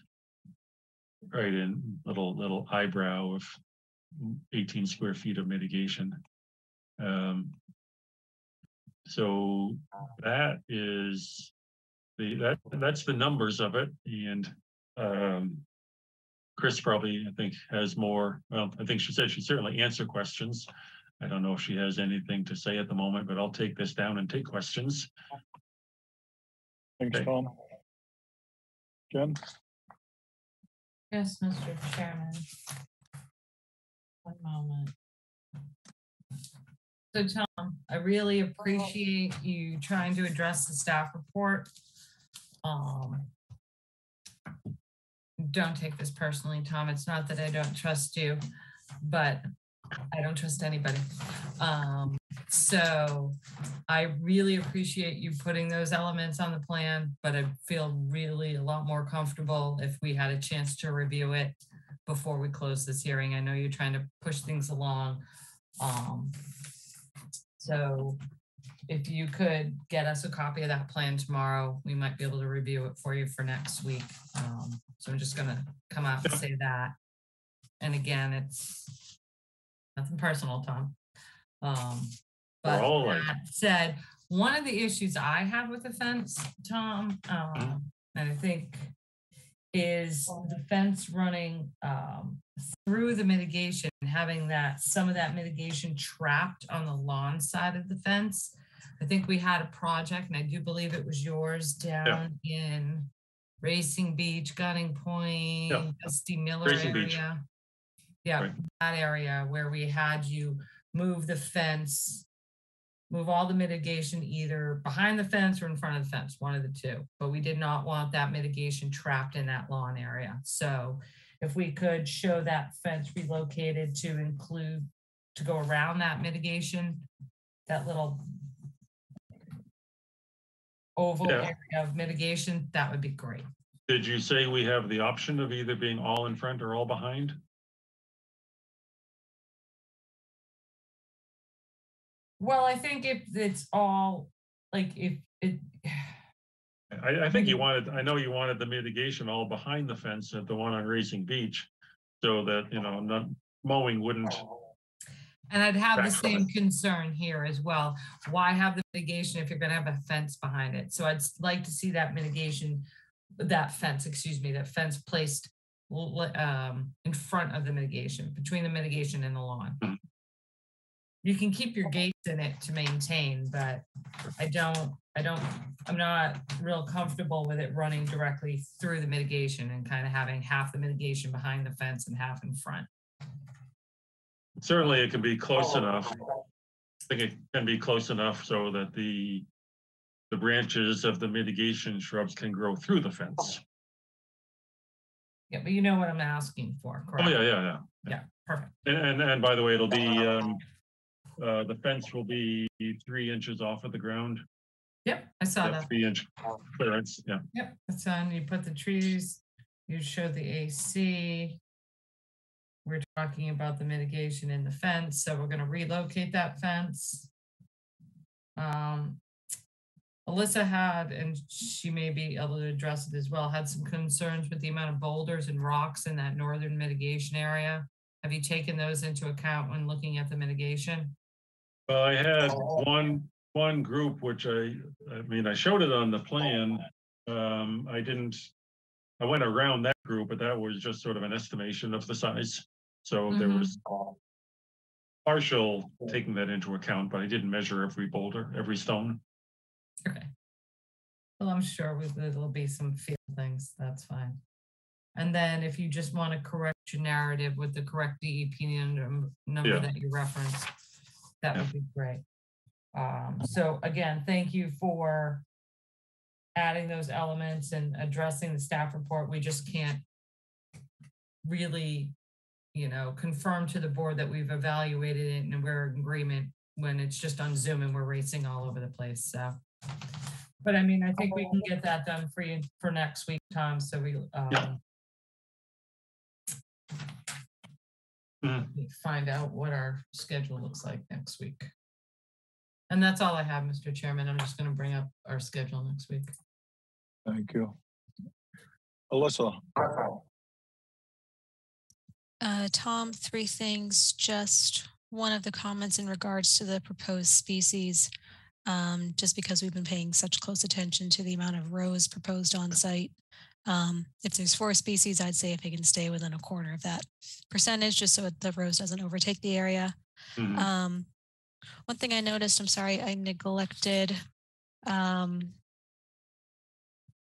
the coastal bank on the northern side of the property at the staircase. Yeah. If you could just double check that A zone line, it doesn't look like it's 25 feet off. It looks a little closer. So you may just want to double check that. It's 20. I'll check it. I have 25 feet from the part of the coastal bank that's within 100 feet of the BBW. Oh, I understand. So that corner. That corner. Gotcha. The northern part of it, the wall.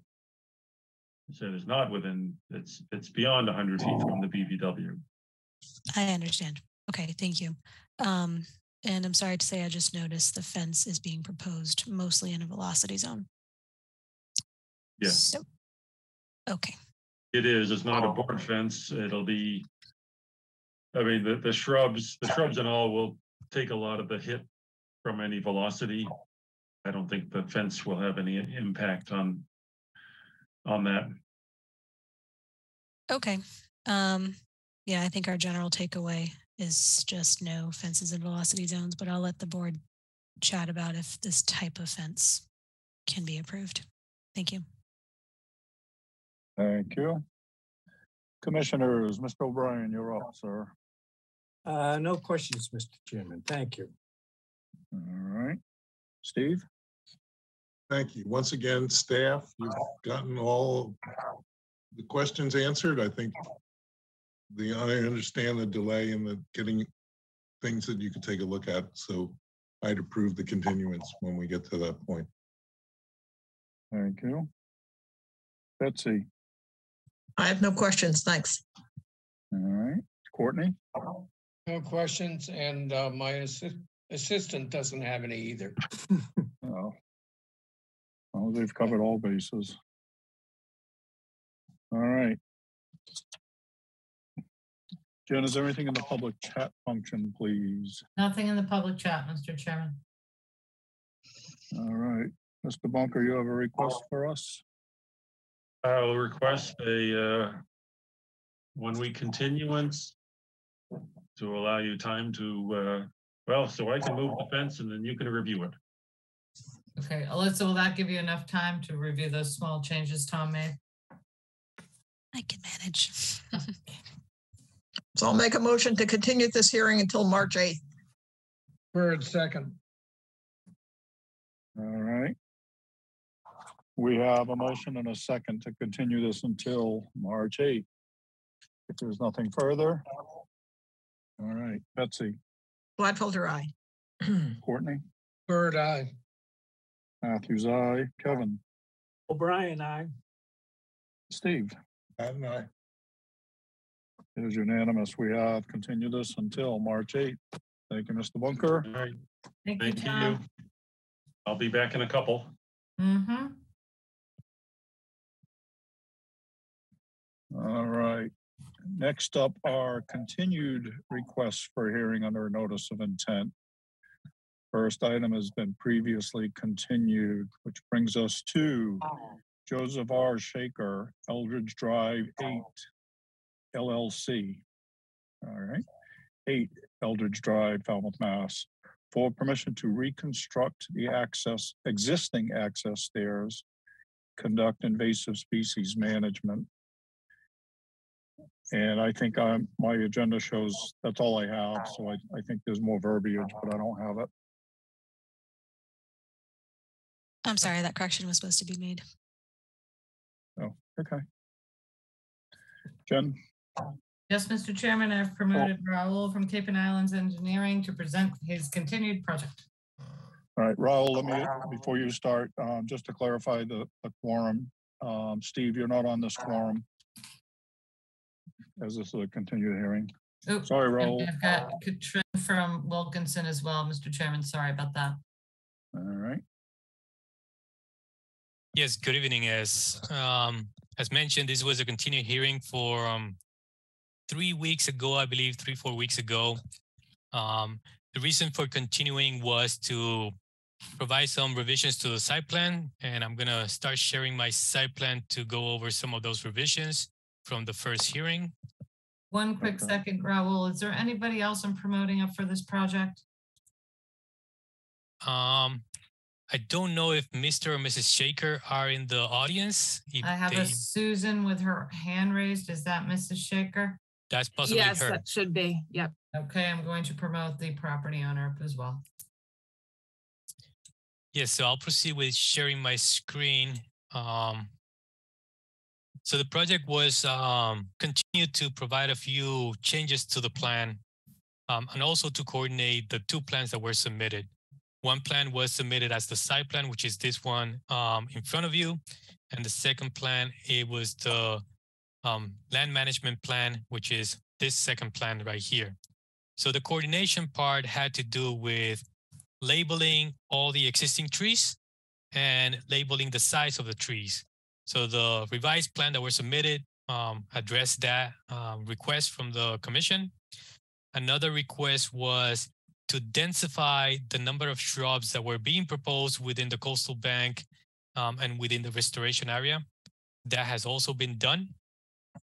And there was some comments about the trees that were being proposed to be removed to reassess the status of those trees for their removal and the restoration or replication of those trees with the proposed trees.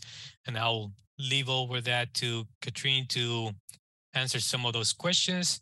So with that, I'll pass it over to Katrine. Thanks, Raul. Thank you.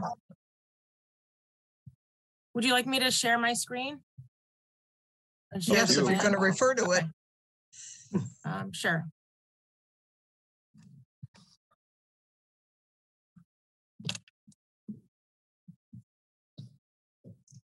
Okay, is that working?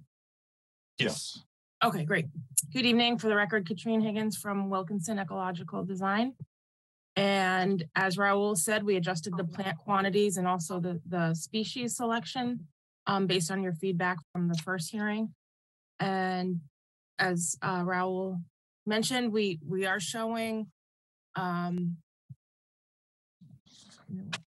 into that.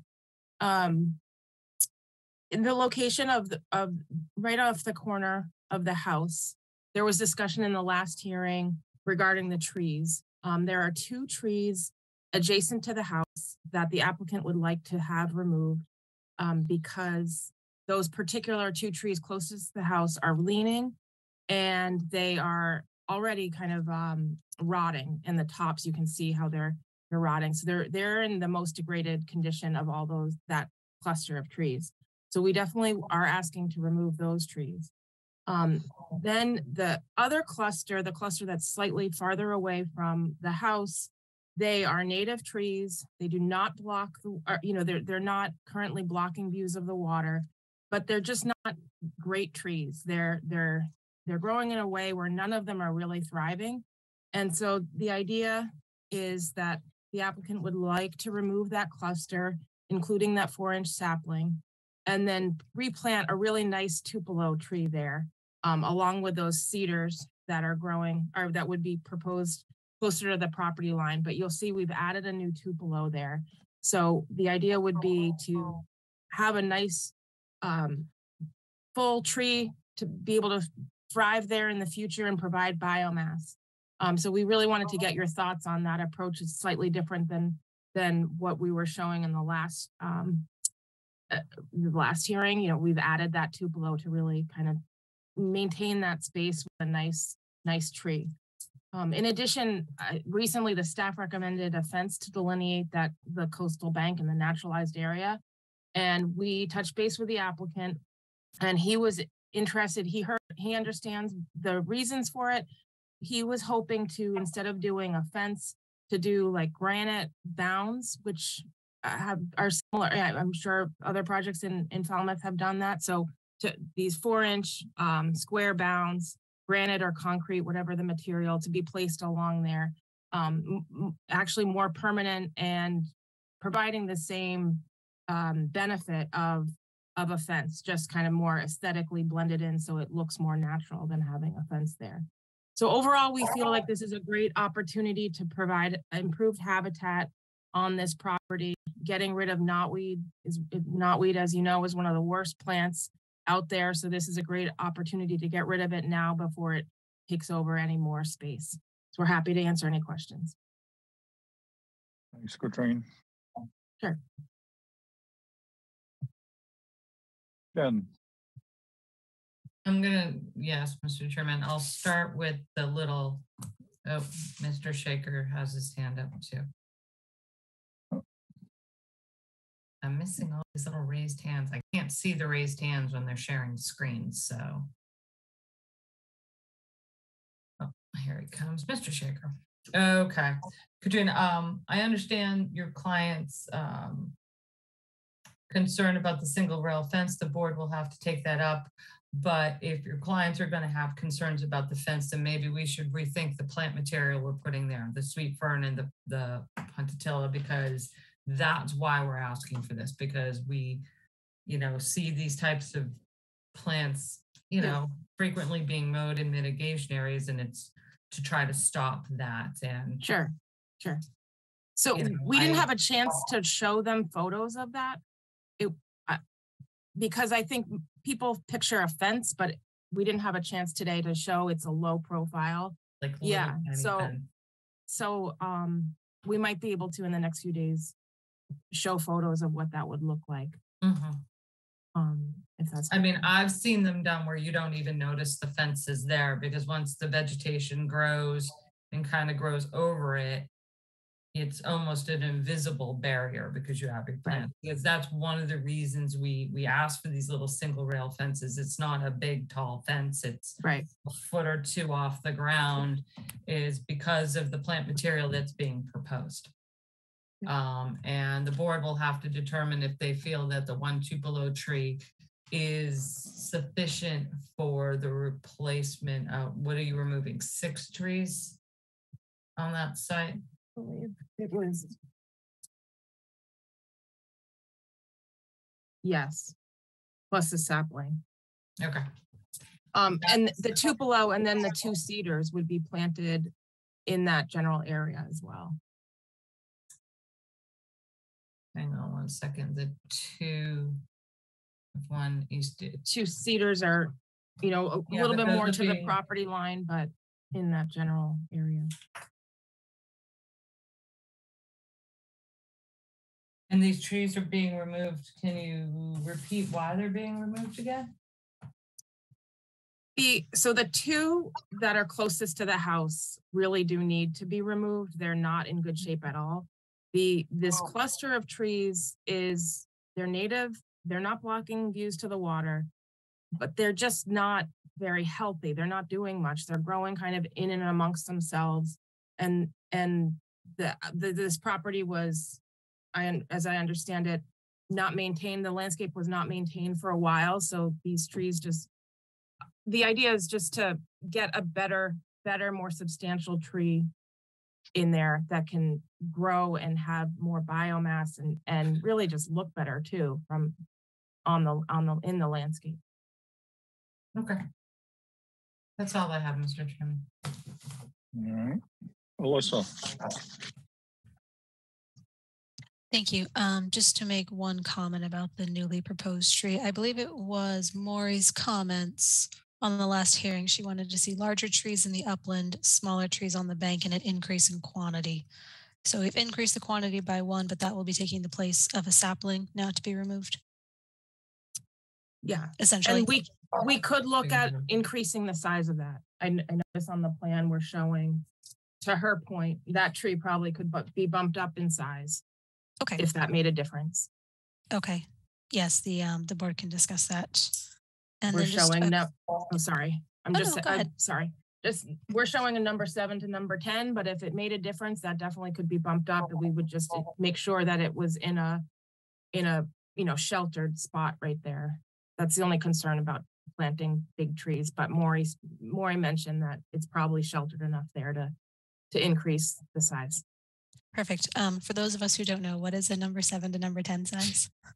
That's just the gallon of the pot. The gallon. So you could go to the caliper. You could go to 1.5, 2 inch caliper tree. Okay, excellent. And just a comment to Raul. I'm sorry, I can forget our conversation during the last hearing about the outhaul on the beach. If that is to be removed, can you just put a label on the plan so we have that recorded in some fashion? Yeah, we talked about it last hearing and we agreed that we'll remove it. During our survey, we never located it. So we'll just have to take a quick site visit to note it on the plan, but that's easily done. But yeah, we agreed that it was going to be removed. And touching back on the size of the trees, something that was discussed is that in the past couple of seasons we've had here in the Cape, there's been a lot of drought. So planting larger specimens, it's kind of harmful for those bigger kind of trees and shrubs. So we probably need to consider that if we keep getting these droughts, it's going to be difficult for those larger trees to actually take. That's a good point and something definitely to be taken into consideration. Thank you. Yes, and the point just about the out hall, just so we don't forget it. But thank you. You're choosing to remove. All right. Betsy, So, I don't have a problem with the 2 trees that are closer to the house. But for the other trees that are being removed, do you have like a number of trees and number of caliper inches? Yeah, it's shown on our plan. There, if you see the existing conditions portion on the top right of our plan, there's a number 10 oak, a number 14 oak, a number 10 oak. Oh, sorry, no, number 10 oak, number 14 oak, number 6, and number 8. So 38 4 caliper inches? Mm-hmm. 24. Is that what yeah. that is? Yep. And you're offering 1 Tupelo for that? 1 Tupelo plus this. And there's scrub oak on the bank. We're proposing 4 scrub oak on the bank. And then the 2 cedar that are along the property. But the bank, the scrub oaks on the bank are part of the restoration for the invasive species removal. Correct. Well, so basically that upper area, you're removing 4 trees and replacing with 3 trees. Forget about the bank. Yep. So I would suggest that a minimum have 1 more tree, another Tupelo up there. Okay. And just space them. You know, I understand, you know, we all have areas where stuff grows up and things grow too close together, but yeah, just space them far enough apart. Okay. Yeah, that's a great idea. Adding another Tupelo. Okay. In that vicinity. I get this from Mark Kaspersik. Mark loves Tupelos. So if I see people suggest a Tupelo, 1 Tupelo, 2 Tupelos. I agree. Yeah, I like them too. Yeah, they're really pretty. That's all, Jamie. Thanks. you. Courtney, I agree with Betsy. No other comments. Kevin, No comments, Mr. Chairman. Thank you. but do you agree with Betsy? I do. Always. All right. Mr. or Mrs. Shaker, do you have anything you'd like to add at this point? Sure. Can you hear me? Am I coming through clear? Yep.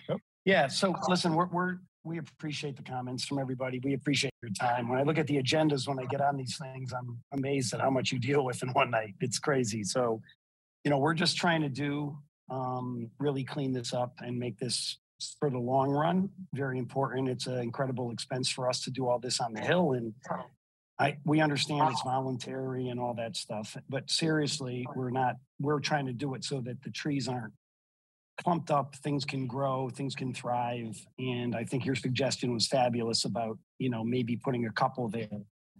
It's really about the stability of the bank. And what we've been told by Wilkinson is, you know, if you do the right things to the bank, you put the right species, if you put these extra trees on the bank, that you're really doing the right thing for the environment and the bank, and it's totally worth the expense. So we understand what they're in business for, and they're well renowned for this.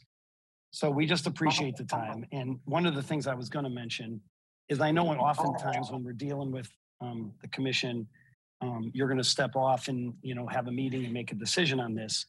And I was hoping if there was anything that anybody wanted to add in as a condition, they could mention it now rather than surprise myself and my wife later, because our goal is to really go through with this, but we don't want for any reason to have to step away from the project because it's, you know, it's something we think is great for the property and great for the environment here.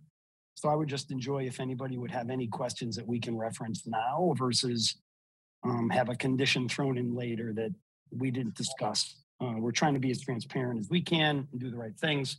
But at the same time, I just was hoping if there were anything that might be a surprise later that we could probably address that now for anybody. versus take it under and then, give us your answer and then have us sit there and have to decide whether we go forward with the project or not. So that's kind of where we're at today. But again, we really appreciate your time. When I look at these agendas, I just really can't believe how much you deal with in a night. So if you have any questions for us or anything that may be on your minds that we might be able to address today, so we're not surprised by any specific conditions that are added later that, maybe, we're surprised by or can't deal with. Well, I think you just heard everybody's comments, the additional tupelo being requested, so. The additional tupelo, the discussion of the single rail fence, and it's not, sir, the fence is literally like that big. And like I said, the idea, and I can send Katrin some pictures I have of a site, you don't even see it on the other side of Sweet Fern. It's completely hidden. And it's because of the plant material that's being chosen why the staff is recommending it. But it's going to be something the board deliberates on whether or not they'll be comfortable with the concrete bounds or they're going to want this more like single rail fence that's not very far off the ground. Barely. The point of having it is so it's not noticeable. It provides a visual barrier so that when your lawn maintenance crew is there, they don't accidentally run over Katrin's carefully laid out planting plan. It just kind of, they bang into this little wooden thing that they don't know is there, composite wood, whatever. The only other condition that, sir, I'm still talking, the only other condition that you may see is a monitoring requirement, which I'm sure Wilkinson's already told you that that's standard in most of these restoration projects, that a condition to do annual monitoring will be required. Other than that, off the top of my head, I don't think any other conditions would be a quote unquote surprise to you. Thank you very much. Not a problem. We don't want to spend the money on those plants and have the lawnmower folks hit them either. No, I understand, but I mean, there'll be a few other conditions just on maintenance, survivability, things like that. But I don't think there's going to be any huge surprise where you would walk away from the project. Okay, well, we'll wait and get it, and we appreciate your time, and we agree with you. We agree with you on all these little items that are going to protect what we invest in. So thank you very much. Not a problem. Thank you. Jen, is there anything in the public chat function, please? Since I've been missing everybody's little hand raised, let me check. Nothing in the public chat, Mr. Chairman. Thank you. All right, what are you thinking? I'm thinking I'm going to make a motion to close the hearing and take it under advisement. Gladfelter. Bird seconds. All right, we have a motion and a second to close the hearing. Is there anything else anybody would like to offer? All right, we're voting on closing the hearing. Betsy? Gladfelter, aye. Courtney? Bird, aye. Matthews, aye. Kevin? O'Brien, aye. It is unanimous. With this quorum, we have closed the hearing. Thank you, Thank you. Raul. Thank you, Katrine. Thank you, Thank you, Raul. guys. Thank you very much. Thank you, Mr. Good night. Good night. Good night.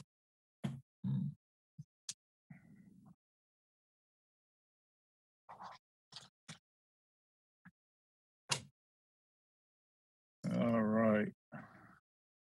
Next up, Joseph Mirazola, trustee, Joseph G. Mirazola Revocable Trust, 2018, 15 Moses Road, Falmouth, Mass.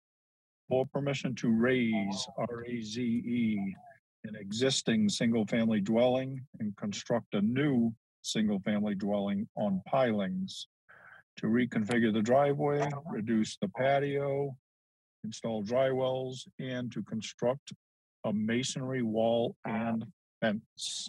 Jen? Yes, Mr. Chairman, I'm promoting the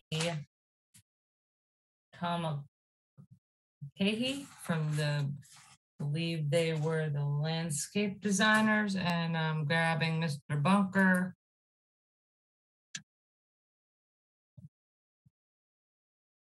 To present his project. Tom is coming in Where did Tom go? Oh, there's Tom. Tom's calling his way in. There he is. Tom, There I you're am. up, sir. Okay, thank you. For the Tom Bunker with BSS Design, and also here is Tom Mulcahy, the landscape architect for this project. I will start out showing a couple of plans.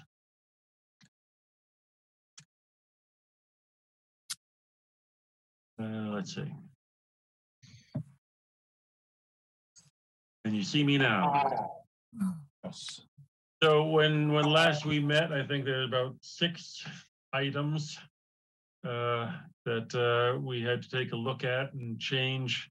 I don't have to go over the existing conditions again, but I'll run down the items that were of concern to you and show how we address them.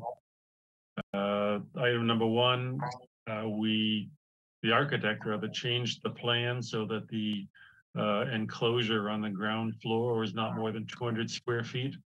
I can pull that up right there. So this plan actually shows 2 things. So the storage areas become smaller, separated from the entry vestibule. So these 2 together make 197 square feet. So in that we're under the 200 square feet. And let me see, item number 3 on my list was to do something or remove the enclosure around the rinse station. So there's no enclosure now, no boards or fence or anything right there. It's just kind of how people used to do it. It's just a fixture on the wall that'll, spray the water and get the salt off you. I guess I'll have to keep the bathing suit on when they do it. On the question of a generator or air conditioner, on the first floor plan, here it is over here. So the original plan, the deck only went out this far, which was, I don't know, about, I can't remember, was that 5 or 6 feet out? What's the total? 8.5, you have 4 some. Total now is 6.3. So yeah, that was only 3 feet wide. And then there was a space in here, the steps going down. So the deck got this much bigger, 27 square feet bigger, which makes a difference in the coverage by structures for zoning purposes. But there was already a patio on the ground floor. I can pull that back up.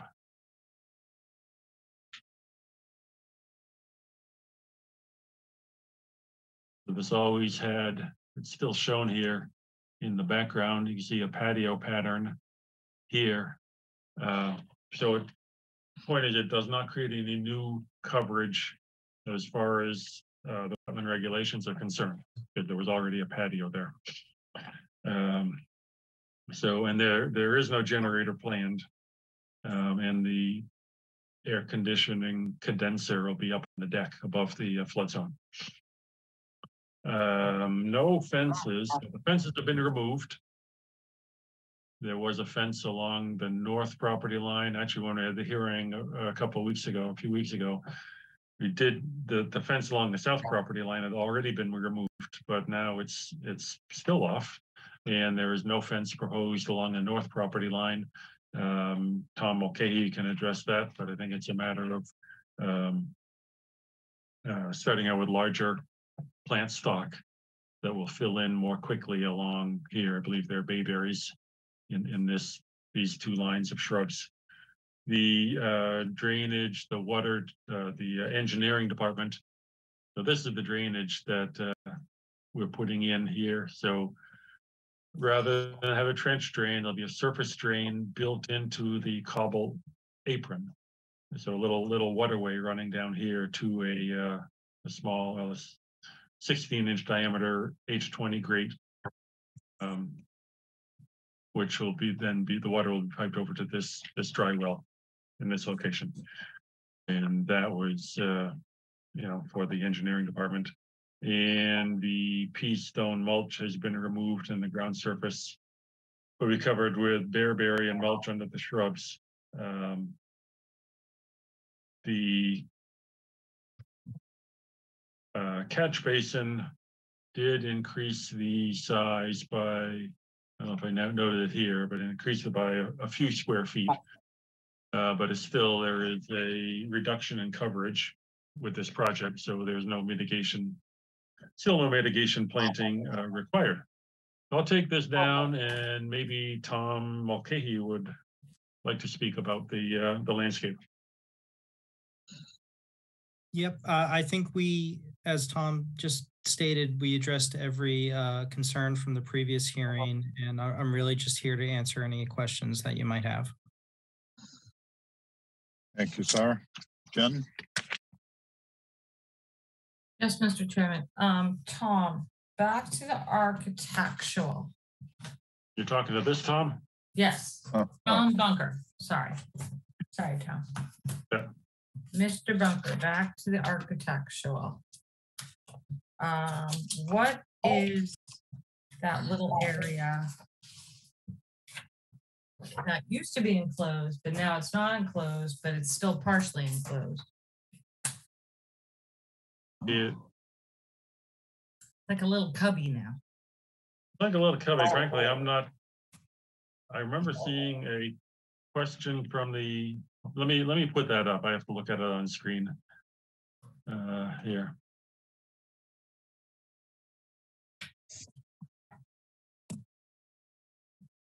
Probably not sharing, but let me share put it up for a second.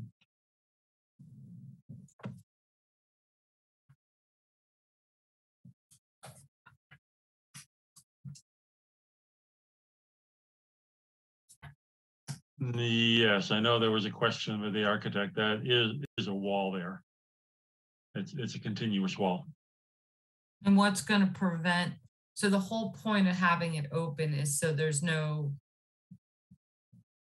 additional storage in there.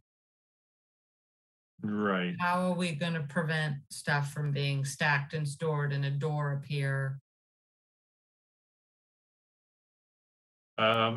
Well, I guess you'd have condition or say that wall, part of it, see, this is a landing, so the part of it is not I mean, this has to be enclosed part way up.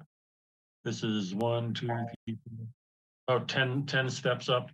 So it's about 7 feet up this landing. So I mean, there have to be at least at that height, because this is elevated quite a bit. To enclose the rest of this stairway, but there does not. You could condition it, say that it can't be enclosed down to the ground. Come on, Tom. You know, that's almost unenforceable. Oh, it can't be enclosed down to the ground. Well, then I'd like to see a revised architectural showing that. Mm-hmm. But that's the only question I have. The board might not be concerned, so we'll see. You can stop sharing, Sean. Thank you. Yeah. That's the only comment I have, Mr. Chairman, is we removed the doors, but we kept the space. So if that's truly what the board was looking for, that be open, then it should be open. That's all I have. Alyssa? I have nothing to add. Thank you. Courtney? No questions. All right, Kevin? Seems to me I remember something about wanting it open. That's all.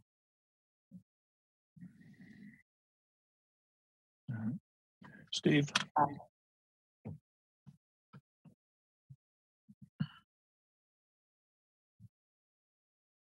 A little bit of trouble.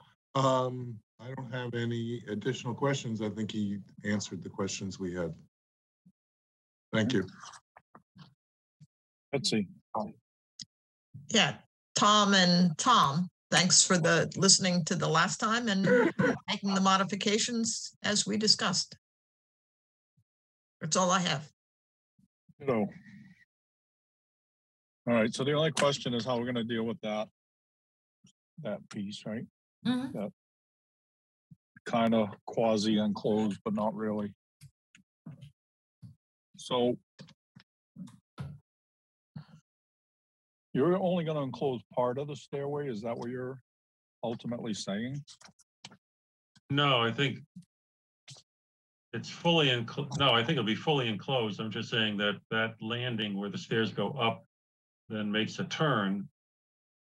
I'm just saying that at that point, that landing is pretty high up, maybe more than 6 feet up, maybe 7 feet up. So if for the stairways to be enclosed, that area would not have to have a wall all the way down to the ground. Was what I'm saying, but the stairway would be fully enclosed.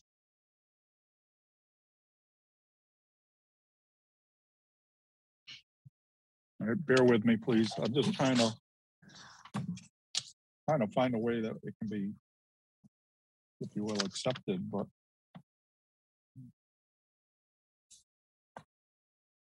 Can I ask a question while you're looking? So from the landing on those stairs up, that's all conditioned space within the house. Is that correct? No, that's why I'm looking at the plan. From the landing up, 7 feet up is enclosed conditioned space. Yes, I mean, I would think even the bottom of the stairs it's enclosed. Right. But it's open below. Honestly, at the risk of sounding like I'm accusing Bunker of doing something, because I'm not. It just looks like it's a sleight of hand. It just looks like really that whole, even the landing and upper section of the stairs should be enclosed, should be in the enclosure. Do you know what I'm saying? Well, I think if you look on the, I'm looking now, but the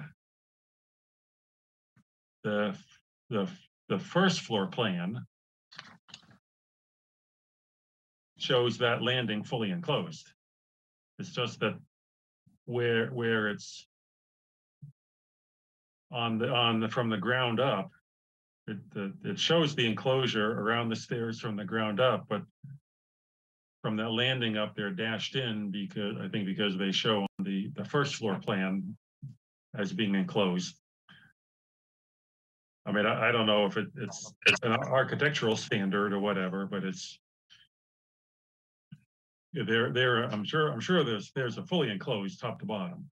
But what I was saying is that underneath that landing and below that landing would not have to be, and they're not enclosed, but there is a wall, as Jen pointed out, along the north side. Mr. Chairman, I promoted the property owner. He had his hand raised. Thank you, Jen. Yeah, so that is intended to be a wall on the north side that runs the full length of the property. I know it does make that area look like a cubby. That was not the intent to store anything there. It's just because, like, if you think about the way that flows, to have it stop, open, and stop again, I mean, it would make the house frankly look terrible on that side, and we're just going for symmetry. There's a staircase there. There's not going to be much room. We've met every other condition gracefully that you guys have asked us to do, and without question. So, interpreting that up there, I think, is a little, unfair. That's not the intent. It's just the intent to have a wall so that it looks like a house and not, a gap here and then a gap there, and it just looks uniform.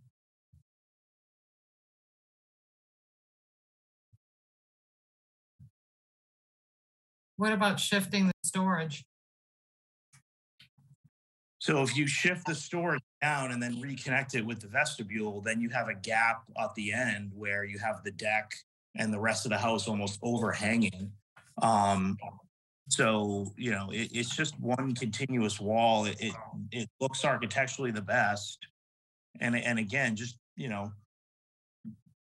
to interpret and say, oh, there's a cubby there now, so you're going to store stuff. Like, I just think that's unfair and unreasonable to accuse somebody of doing something that's not intended for. The rest of the house. Excuse me, I'm not accusing anybody of anything, sir. I've been doing this for 18 years and I've seen just about everything. So it's not personal. It's not an accusation. It's a comment on the plan and what can result from the plan. Yeah, So I mean, the board will discuss it. We could put anything under there. I mean, it's going to get exposed to salt and it's going to get corroded, and so we're not going to put anything there for those reasons. I mean, you could say we could put everything under there that isn't even out in the open. You know, I mean, we're not going to store stuff there. It would get destroyed. It would get wet. It would get corroded. There's no reason to put anything there. It was 39 square feet, so we're not trying to game the system to get an extra 39 square feet of storage. I'm all set, Mr. Chairman. Okay. All right, is there anything in the public chat function? No, Mr. Chairman.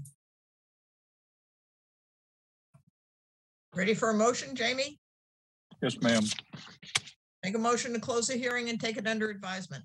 Bird second. All right, we have a motion and a second to close the hearing. Anything anybody wants to add? All right, we're voting. Again, the motion is to close the hearing. Betsy? Gladfelter, aye. Courtney? Bird, aye. Matthews, aye. Kevin? O'Brien, aye. Steve? Patton, aye. It is unanimous. We have closed this hearing. Thank you, everyone. Thank you and good night. Everybody, Good night, appreciate Tom. it. Good night. Good night.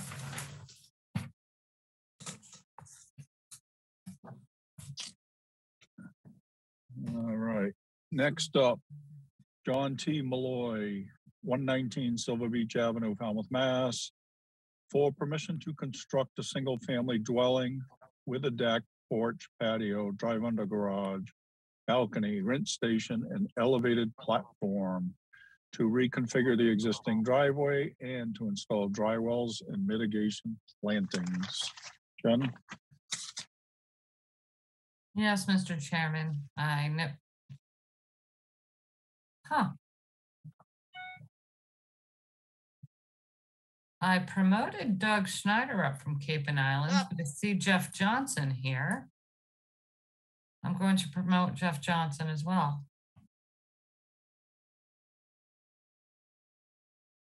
Hi, Doug. Is it your project or is it Jeff's? This is mine. Oh, okay. Okay.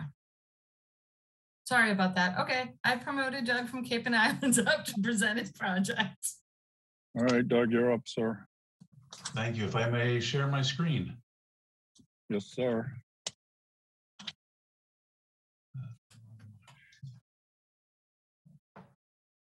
Screen.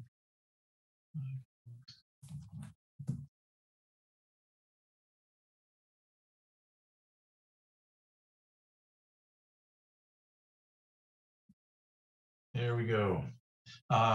Doug Schneider from Cape and Islands Engineering here on behalf of Tom Malloy, the owner of 119 Silver Beach Ave, located over near Wild Harbor on the western part of the town. Just a little assessor's map, give you a general idea that the lot is fronted on Silver Beach and then surrounding in the back by an unconstructed paper road for the assessors. Existing conditions for the site. This property unfortunately suffered a catastrophic fire in January of 2022. Shortly after that, we were hired to do a existing conditions survey before the remains of the house could be torn down for safety reasons. So in front of you, right, what you see in front of you now is an existing conditions plan that was done a year ago for Mr. Malloy so that he could start planning on to replace the house. Our resource areas are, we've got a bordering vegetated wetland off in the back that was delineated. We're totally within the coastal storm flowage area, AE 15 and 16. The wetland area throws off the 100-foot buffer zone, zone A here, and zone B that goes through the house. On the site at the time of the fire, there was the house with deck and stairs servicing it, stone driveway in the southeast corner, a shed that was constructed in 2020 or so in the middle, right next to the house in the middle of the lot, together with another smaller shed in the rear of the property.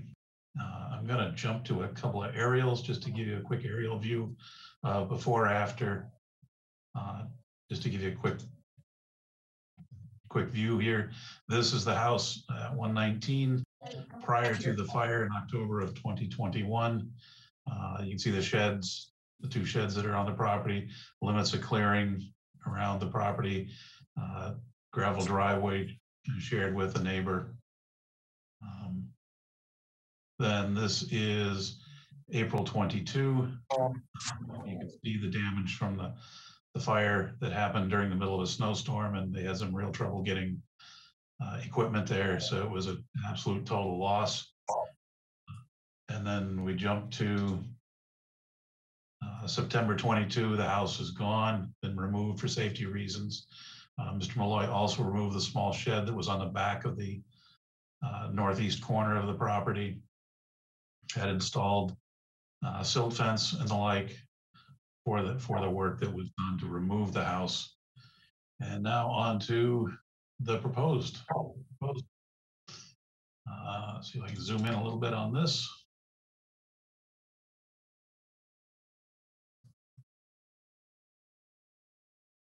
So we have our proposed site will be a new elevated house in conformance with the FEMA flood zone requirements.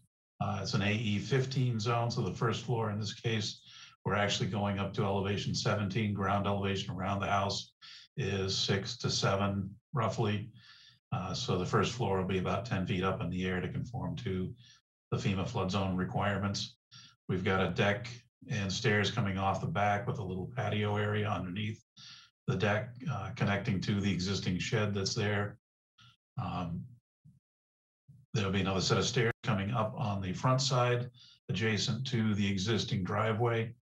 So they park their cars and then walk up onto the stair, up onto an open porch on the front of the house. And then on the southwest side of the house, we'll have a drive under garage. Since it'll be elevated enough, we can do drive under parking and storage underneath the house with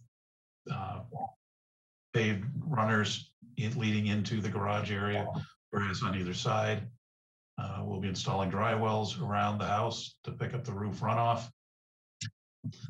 We do have a slight increase in area, impervious area in the B zone that results in some mitigation that encompasses so the increase in area from the house, as well as staff noted that the shed that was constructed in 2002 is with the deck and area, it's slightly larger than what was approved back then of 190 square feet with the 195 square feet with the deck and little step in front. It's a little over 400 square feet total, including, the shed was basically 200 square feet, which was what was approved. So we've added mitigation from our original plan that was submitted to account for that.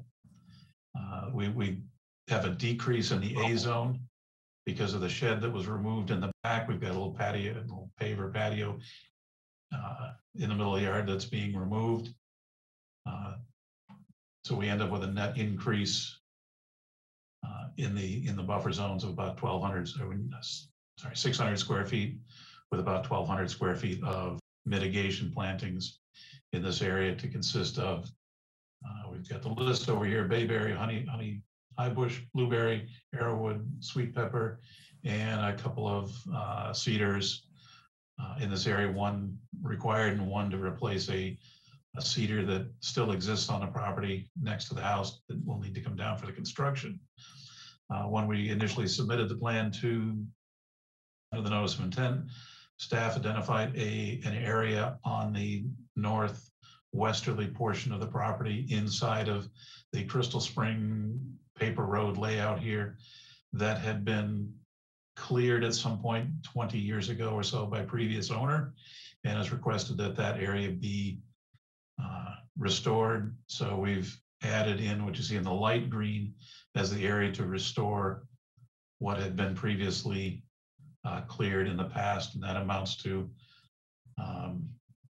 about 3,300 square feet, 3,370 square feet of restoration. Staff also suggested we plant a couple extra trees in that area, so we've got 3 other cedars inside that area.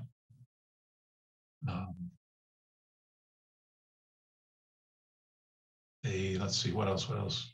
We've got a portion of the driveway that'll be removed and shortened up a little bit to help with the mitigation.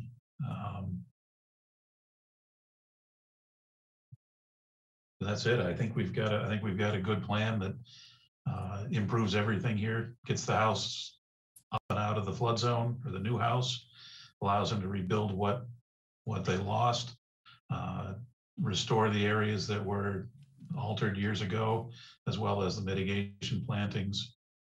We think we're in compliance with all the necessary performance standards, and we are looking for a positive order of conditions to allow us to proceed. And I will stop sharing.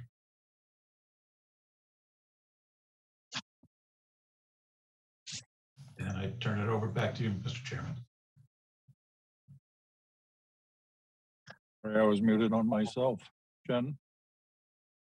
Yes, Mr. Chairman. Doug, thank you for making the changes to the plan. Just like I said to Tom earlier, we appreciate you trying to get the changes to us. Unfortunately, we can't review them while you're going through Zoom. So I think you were the only, I can't remember if it was this one or if it was Tom's. Were the only changes to this plan versus the one you presented with the trees, or were there other slight modifications in response to the staff report? The one that we forwarded over you an email with the revised plan. Yes. In response to your staff report. Okay, yeah. And on that, we added the 3 trees from what we had previously submitted revised to pick up the restoration area.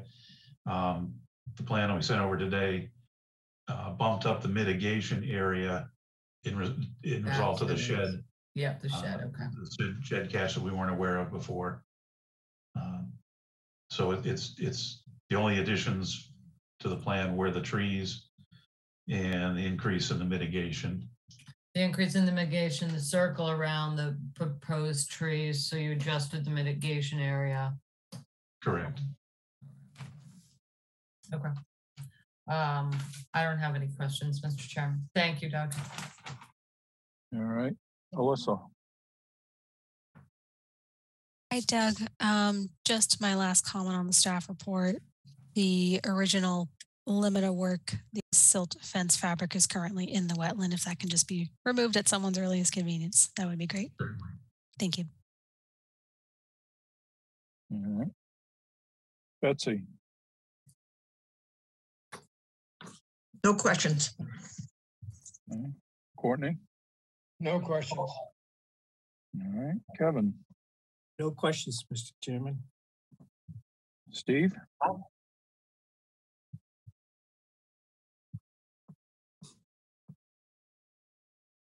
If I could unmute myself, I have no questions. All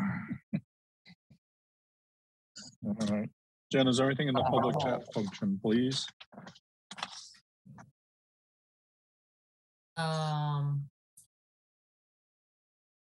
Nothing in the public chat, Mr. Chairman. I just wanted to make a brief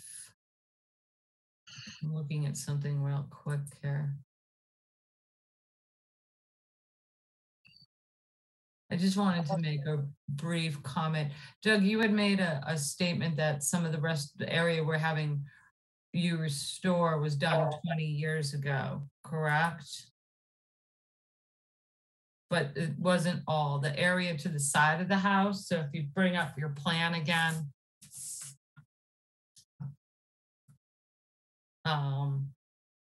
That little area more near Silver Beach Ave, that was more recently cleared. It was back behind near the shed, that longer portion. So the big circular more portion of the restored area, that was cleared within the past couple of years. I just wanted to make that clarification, that's all. Thank you.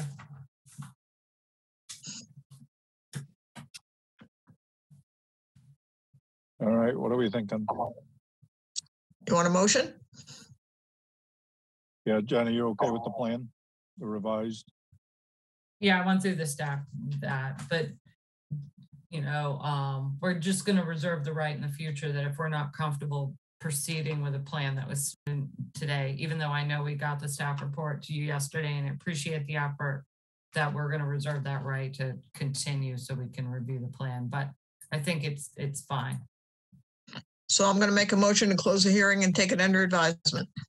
Bird second. All right. Jen, I asked you if there was any public comments, did I not? No public chat, Mr. Chairman. Thank you. All right, we have a motion and a second to close the hearing. If there's nothing else. All right, Betsy? Gladfelter, aye. Courtney? Bird, aye. Matthews, aye. Kevin? O'Brien, aye. Steve? At night. It was unanimous. We have closed this hearing. Thank you, Doug. Thank you, Doug. Good night. Thank you very much. Well, I think I'm back for another one in a couple of. You're by water. Okay, I'm gonna move you back into attendees and then I'll promote you back up. Thank you. All right. Next up.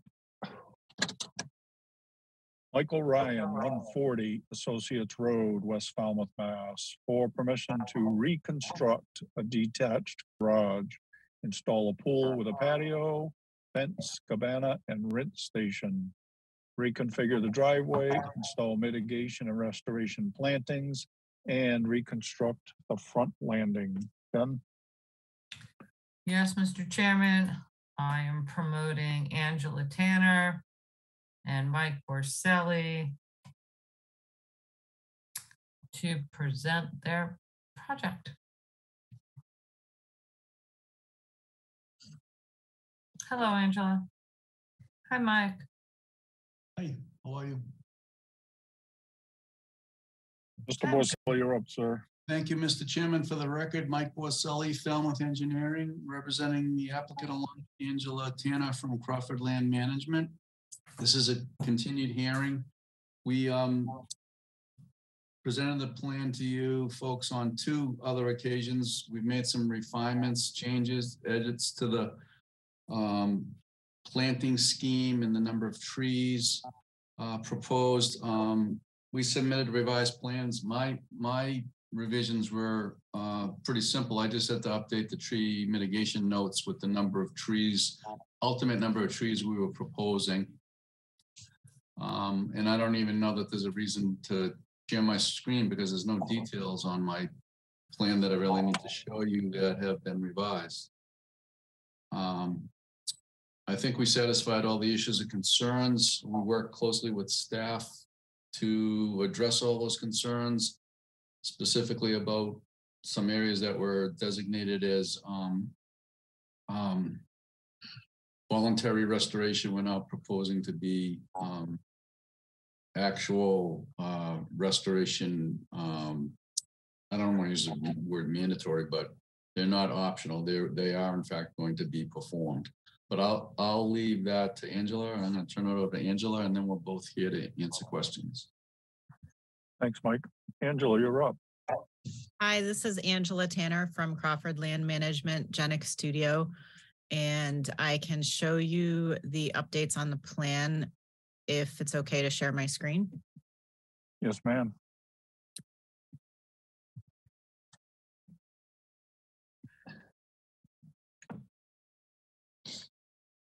All right, so the areas of the tree plantings have not changed. The proposed trees are all in the same areas, and then the areas have been labeled. I actually did use the word mandatory. I put it everywhere that I could. I put it on the plant list. I put it on the plan. So this diagram down here has been updated to show that instead of this corner here, this section here, and this section over along the property line, those are all mandatory restoration areas that are part of the tree replacement, and the colors correspond on the plant list.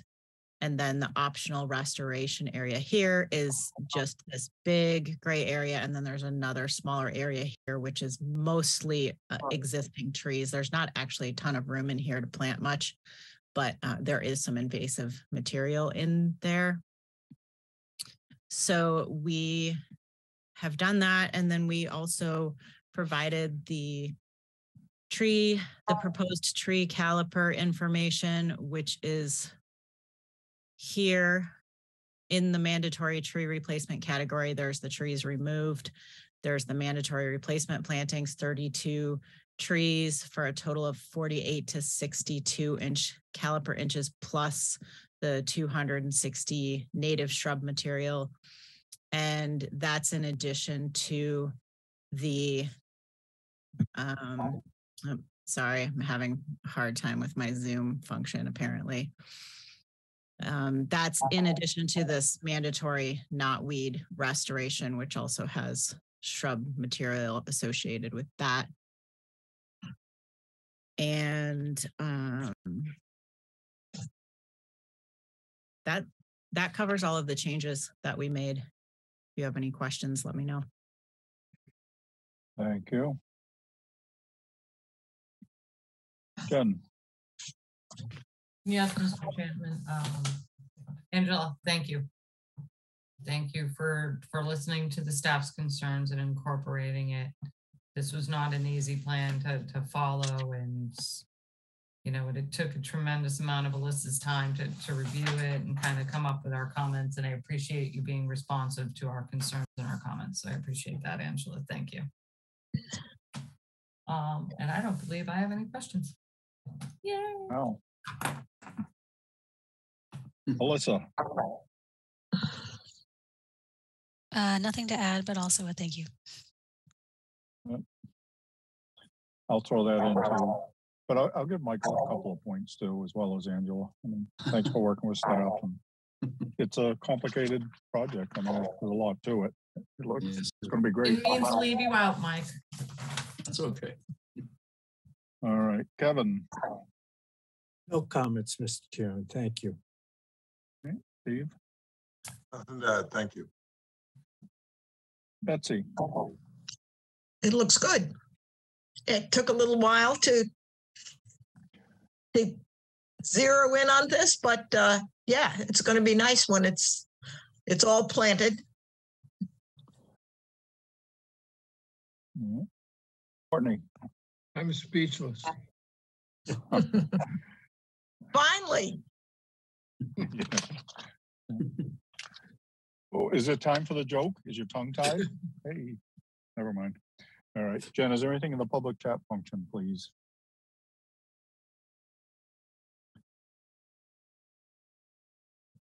There is nothing in the public chat, Mr. Chairman. Then I'll make a motion to close the hearing and take it under advisement. Bird second. All right. Mike, you sure you don't want a continuance? I mean, you know, I'm never mind. I think I'm fine. I think Yeah. All right, we have a motion and a second to close the hearing. If there's nothing further, Betsy. Gladfelder, aye. Courtney. Bird, aye. Matthews, aye. Kevin. O'Brien, aye. Steve? Pat, aye. It is unanimous. We have closed this hearing. Thank you, Mike. Thank you, Thank you Angela. all. Have a Good very. night, Mike. Good have a night, nice Angela. evening. Night, night, Angela. Take care.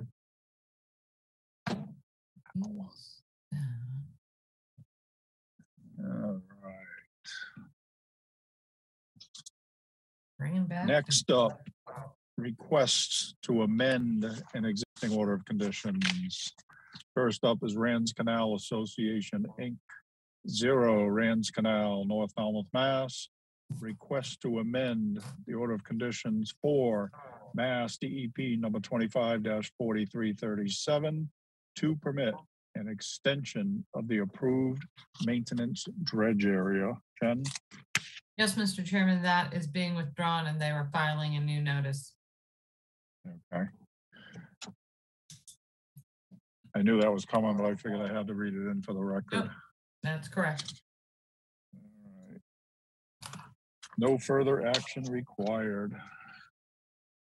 Next up, 41 Bywater Court, Falmouth, Mass. Request to amend the order of conditions for Mass DEP number 25-4673 to permit the removal of the existing deck in order to construct a new deck, relocate the previously approved rinse station, construction, I think it's supposed to say of an elevated platform for AC and generator units, removal of the existing shed and stepping stones, and installation of additional mitigation.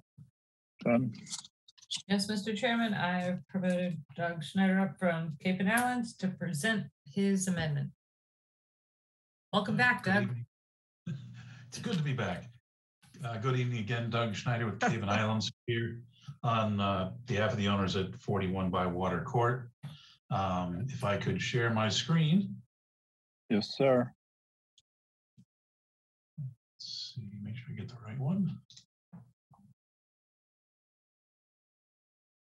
The project in front of you at 41 Bywater Court off of Surf Drive on the south side of town is a project that's been in front of this commission a couple of times. We're here in front asking for an amended order of conditions. Just to give you another little view where we are. Aerial view of the property. This is the plan that was approved by the commission back in July of 22 that involved the elevation, elevating the existing structure with some additions to make it all conform to the requirements of FEMA, and part of that was doing some restoration on the side here. And at that time, the existing deck was to be elevated up with the house, and that over time has changed in the design process. The project is way underway. They've elevated the house. A lot of the additions are done. It's or at least they're underway. Not that it's done. It's underway. So the amendment involves, like I said, removing the existing deck that was on the original house and removing the shed. I'm going to jump to the proposed conditions plan. You can see what we've got highlighted in pink. This is the new deck area with the new rinse station over in here, removing this section of deck and stairs, removing the shed that was in the back that was in the A zone, a little bit of the shed, a little bit of the deck area, steps were in the A zone also. Hey, Doug, excuse me, could you blow that up a little bit? Certainly, sorry. That's all right. That a little better? Yes, thank you. So let's see, where was I? This is the proposed deck over here on the east side of the house is what the request for the amendment is. Like this, the original deck was proposed to be elevated. This section of the original deck is being removed.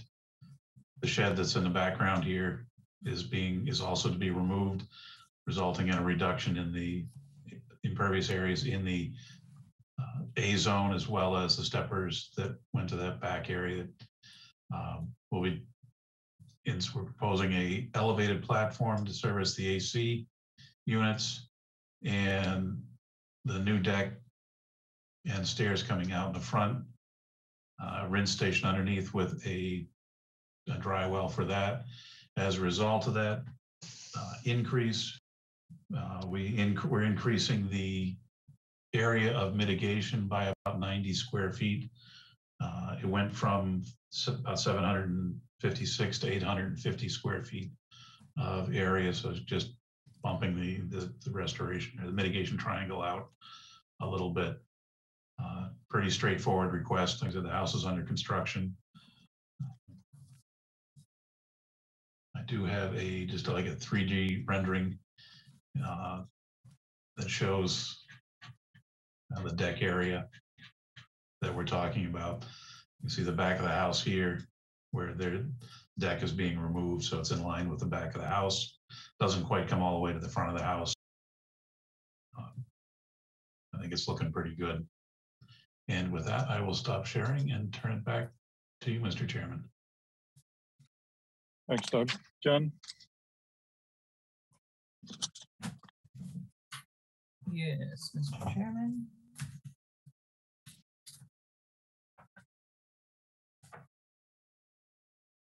So Doug, I think we asked the question and Jeff clarified it today. So the whole deck is going to be wrapping kind of around. So you're only increasing your mitigation by 100 feet. Is that because you're taking that back portion off? If I missed that, I'm sorry. Yes, correct. The back portion of the existing deck is coming off. Yeah. Okay. Thank you. No other questions, Mr. Chairman. Thank you. Alyssa? Yes, and just a note on that, Jen, I think also the shed removal is playing a role in the increase of the deck size. Perfect. Thank you. Thank you. All right. All right, Commissioner comments. Steve? How to pick up the shed. The one thing I thought I had a shot at. Okay, I have no other comments other than that. Thank you. Betsy?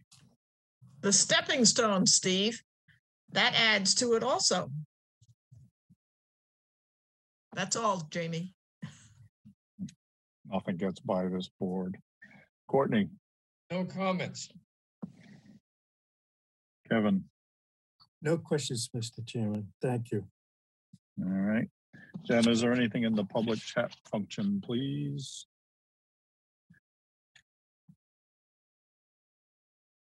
Nothing in the public chat function, Mr. Chairman. Motion to close the hearing and take it under advisement. Gladfelter. Second.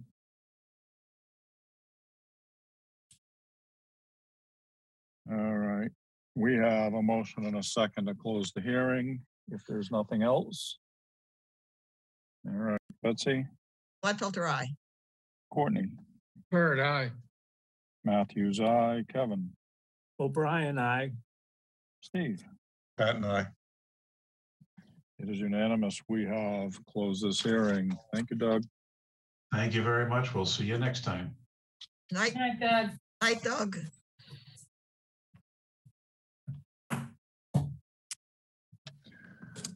All right, next up, continued requests to amend an existing order of conditions. Karen and David Howe, 0 Vineyard Street, Falmouth, Mass. Request to amend the order of conditions for Mass DEP number 25-4580 to adopt the special conditions associated with the Department of Environmental Protection's superseding order of conditions. Jen. Yes, Mr. Chairman, I am promoting Attorney Wood, Attorney Daniels, and Stan Humphreys of ERC to present their request to amend. Except I'm having, Stan, you have to do something on your end. There we go. Jennifer, do we also have Jeff Johnson?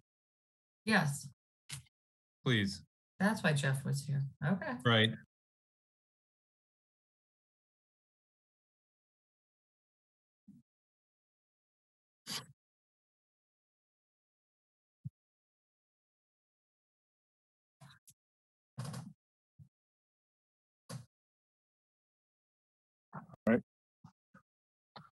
Who's chairman of your group?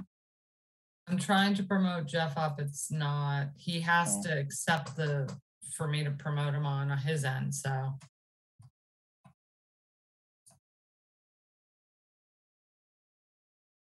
Okay. Oh, here he comes.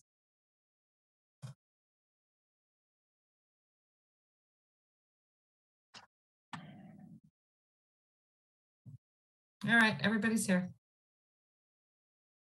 I can make a brief statement if that's okay, Jen.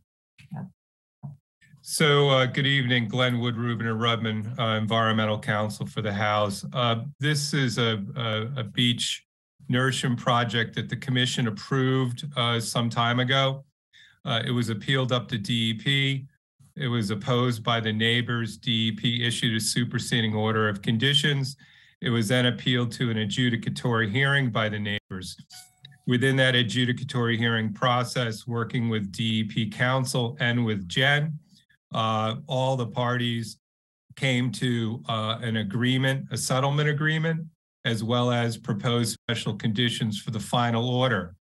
That final order, after at least a half a year of delay, finally was issued, and we're finally in a position to come back in front of the commission to request an amendment to the bylaw order of conditions, consistent basically with the final order issued by the DEP under the State Wetlands Protection Act. And that's why we're here this evening. As part of that process, the commission staff and myself have been in communication.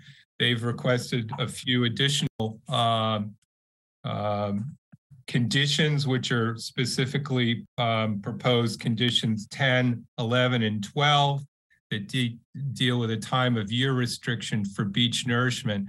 If the commission members recall, one of the issues this commission had back at the time was that the original notice of intent proposed mechanized beach raking. The department did not allow that either. And so that is not part of this proposed amendment, nor is it part of the final order as issued by the department. So this is only beach manual beach raking. For up to 300 cubic yards per year. We've worked on a beach profile plan in terms of determining placement of sand. It can't be below mean high water. It can't be in the dune grass. It's in a very specific area as already approved by the department. Stan, as our coastal geologist, or Jeff with Cape and Islands can address specific questions you had. One issue that's come up tonight as we've watched this evening, though, I would say, Jen, and I guess I'm confused about it. My understanding of it is that we're being asked to enter into a time of year restriction due presumably to piping plovers and least terns. We are not in estimated habitat. In listening to the Falmouth Yacht Club hearing before, I guess my question is that it didn't seem like there was a time of year restriction for that project, nor is there one for the Askapesket Beach Association, which has a beach nourishment allowance, which takes town dredge spoils, which is the majority of this beach, to the east of our client's property. I was assuming that we were agreeing to a time of year restriction because that's what this commission was requiring on all beach nourishment projects in Falmouth. But if that's not the case and we're not in estimated habitat, I guess I'm confused as to why our client should have a time of year restriction when other projects, including Askapesket and apparently Falmouth Yacht Club, don't have it if we, like these other properties, are not in estimated habitat. That's a question, Mr. Chair. And I can answer that question, Glenn. Sure. And as I explained to you, after Askapesket Beach was issued, okay, we discovered the plovers over at 24 Willis, which is directly across the channel from the Askapesket Beach Association. That is why we're imposing that. There is a colony of least terns, and there are piping plovers have established territory over there as well. They've Okay. been there all last year. We monitored them. And for your information, we did require the Acapesket Beach Association to engage with the plover monitor prior to beach nourishment spoils being placed on that beach. So Acapesket Beach Association did engage with Mass Audubon last year and Okay. to monitor for the plovers to make sure they weren't present during the beach nourishment. We are not singling your client out. We are not singling you out. This is because we were working on a house construction over at 24 Willis that had been vacant for, I'd say, over 5 years, and the birds established some territory over there. They're right Okay, I'm not across aware of the- that, and that wasn't part of our discussion, so that's good to know. I wasn't aware of the plover habitat nor the Yeah, and Natural Heritage is now aware that they are there, so I'm anticipating that polygon to change. Okay, our goal obviously is to attempt to try on an annual basis, as we talked, Jen, to try to do it before the April 1 to not deal with it anyways. I have one final point. In paragraph, and I know that staff has a report and they suggested adding the word nourishment into section 10, which is fine with us, and also the word cobble into special condition 14.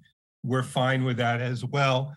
I would just point out, looking again at the language, in paragraph 10 of the special condition, the time of year restriction, it is basically a flat prohibition within of beach nourishment, including staging, grading, and equipment access, even adding the word nourishment. But then in 12, it spells out the beach nourishment can occur within that time of year restriction. We would just suggest to maybe clean it up slightly, that we just add the words in special condition 10 that just says, unless as allowed per special condition 12, which I think would just make those two conditions read cleanly. Well, what happened, Glenn, is I sent you over this language and it was bulleted out a little bit differently than you renumbered it. So when you renumbered it, that's where it got a little confusing. If you look at the way it's presented, because what I did is I cut and I pasted the language that Natural Heritage sends us right out of that. And the example I sent you was the comp dredge permit for the town. So that kind of bullets it out A, B, and C. So I think renumbering it kind of maybe you lost that, but you can nourish the beaches during plover season if you have a qualified shorebird monitor on site. I think it's 24 or 48, don't quote me, hours beforehand. Alyssa, you know this better than I do, you were a monitor. And that they have to be present to make sure there's no bird activity. And if it's all clear, it's all clear, just like it happened. Acapesket got nourished last year with Mass Audubon providing the monitoring to them. That's great. We just wanted to make sure that they were consistent. So thanks, Jen. I mean, we do appreciate, I mean, I will say to Jen's credit, she was very helpful in the settlement as well as playing a part in working out the language as DEP counsel and to settle the abutters appeal. So we do thank her for that effort. Just to clarify for the board, there's some differences between the order you issued and this amendment. One is the volume of sand. I think originally, Glenn, it was 100, or the board will add 100. They are requesting 300 per year. Correct. Yeah, that's what the was our order had some pretty strong language on how the survey was to be conducted. It was supposed to be an instrument survey done. They are proposing, and what's it called, Stan? The Embry method and or possibly drone surveys. The town is currently doing their beach profiling by drone, so staff was in agreement to that. And then I think just some of the language was cleaned up, reworded by DEP. I'm fine with that language. And then we added the plover language specifically because the plovers were discovered within the past year and a half over on 24 Willis. I think that sums it up. Yeah, correct. All right. Very happy to get to this point. Stan, do you have anything to add at this point? Am I unmuted? No, Jen had it right. It's a modified Emory method. Yeah. Mr. Daniels, do you have anything to add at this point? All right. Mr. Johnson, do you have anything to add at this point? No, Mr. Chairman. All right. Jen, did you have anything additional? No, only that, Glenn, if you want the language to flow a little bit better, I'll reformat it like Natural Heritage had it instead of your numbers. I'll just bullet it out. Yeah, we're on the same page. Yeah. You know, okay. I just thank you very much. Not a problem.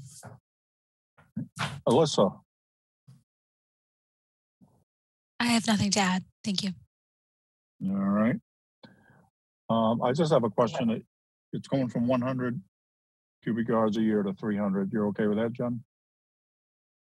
I'm fine with that, Mr. Chairman. I mean, it's a big area, so. Mhm. Yeah. Okay. All right. All right. Betsy. Are you asking if I have questions or you want me to give you a motion?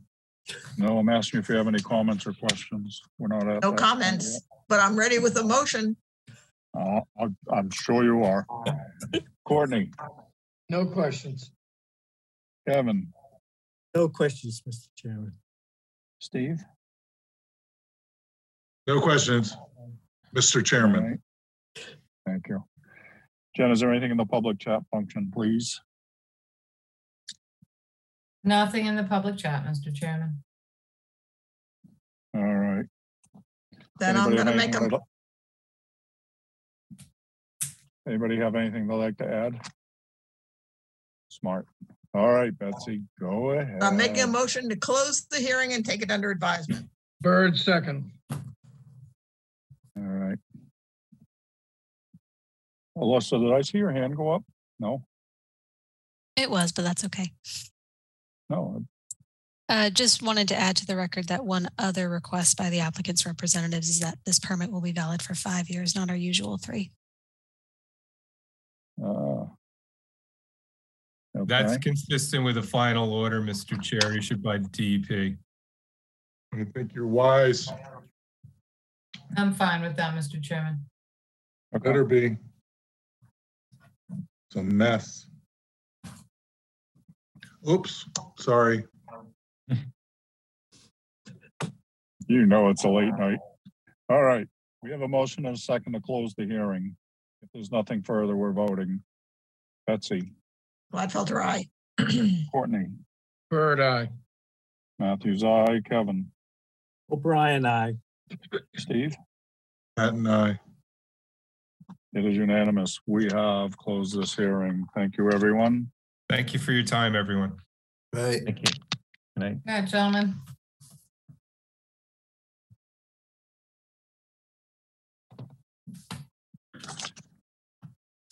All right. Next up, request for a certificate of compliance. Barry Beater and Eileen O'Connell, 286 Edgewater Drive East, East Falmouth, Mass. Request for a certificate of compliance for Mass DEP number 25-3842. Jen? Yes, Mr. Chairman, I am promoting Mr. Beater up. If you all remember, actually, I think, Alyssa, can you recap this? This was a request for a certificate of compliance. And when we went out there to conduct our compliance review, the staff felt that certain areas weren't planted in accordance with the planting plan. And so the applicant has requested a hearing before you. We briefed the board at the last hearing. I can't remember even when that was, a couple of weeks ago. You were all to go out to the hearing, which is 286 Edgewater Drive East. hope you all made it out there. And we're here to see what the board would like to do. Thank you, Alyssa. Yeah. All right. Mr. Peter, you have anything you'd like to add at this point? Only that, thank you for coming out and viewing the property. And I'd like to expedite our plantings in the spring, if it would be possible to get permission to have the staff perhaps provide some notation or emails that will clarify the planting areas, if that will expedite the process. What do you mean, Right, so- Mr. Peter? I think we need to instead of collectively. I'm sorry, go ahead. I think we need to hear what everybody saw when they went on site. Okay. But I have a procedural question, Jen. You're asking us to vote on certificate of compliance. No? Correct. Yes, we're here for, it's the request for a certificate of compliance. So if the board felt that, if you felt that the property was in compliance, then you can instruct the staff to issue compliance. But it wouldn't be in compliance until those plants are put in, correct? That's what the staff was saying. There are additional plants that need to be put in. So once those are put in, then we can do a second request for certificate of compliance, excuse me. So even if we agree on the change of geography, we would still need to continue this. Correct, until the plants are installed. Okay, but we're looking to give the homeowner the consensus of that we would allow it to go in the other area. Okay, so I don't know if everybody remembers this and went out there and saw the alternate planting areas. So I'm going to open up the comments. Hopefully everybody remembers this. Courtney. I have no comments. Okay. Kevin. No comments, Mr. Chairman. Okay. I'll just say I went out there. I'm okay with the alternate location. I mean, makes perfect sense. Steve? I agree with you, Mr. Chairman. Thank you. Thank you. Betsy? I also agree with you. Okay. If the board could clarify, which alternate location are you speaking of? Over by where the kayak area was. Got it. Okay, yep. We know which area that is. Well, I mean, I understood that's what you were asking us, if they could change it from by the shed where it wasn't successful to the other side. Both were required. Yeah. Staff was stating that the area by the shed has historically been difficult for the plants to grow in. So it would make sense if plants were not reestablished in that area, but solely in the other required area, which was Right. okay. So they weren't alternates. They were just which required Okay. areas are still Poor required. choice of words. No worries. And that's all I'm saying is that, I'm fine with that being there. So Mr. Beater, if we're going to vote on this, what I'm saying is that location over by the kayak rack can be increased to accept what didn't work over by the shed. Correct. That's my, Sorry? that's our understanding as well. Yeah, okay, just so we're all on the same page. But again, procedurally, it means that, and Jen, you can correct me if I'm wrong, we're basically going to vote that change is fine, but it doesn't actually issue an order, a certificate of compliance. Correct. Yeah. We need a continuance of this hearing. Correct. Yeah. I just want to be clear because the agenda says we're voting on a certificate of compliance, but we're not.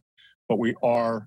It's still a positive move. That's what I want to emphasize, that it's allowing the applicant to move forward with this, so we can get a certificate of compliance. Correct. And we'll work with you, Mr. Beater, on the appropriate plants, because I can tell you the blueberry that you tried to plant near the shed is not going to survive over by where that marsh is and where those baccaris is. So we'll work with you on the appropriate plants and the number of plants to install, okay? Beautiful. That's great. Thank you.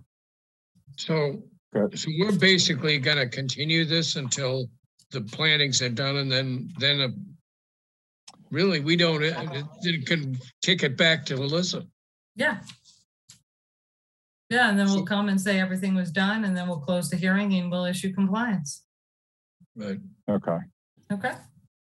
So we are going to be looking for a continuance for tonight's purposes. I think that's the cleanest way to do this, Mr. Chairman. Yeah, I agree.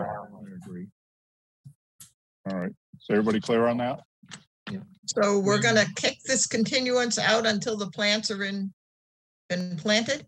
Yes, Mr. Beater, how much time do you need? I mean, it's not great planting weather right now, but if we kicked it out to like the end of May, our last hearing in May is May 24th.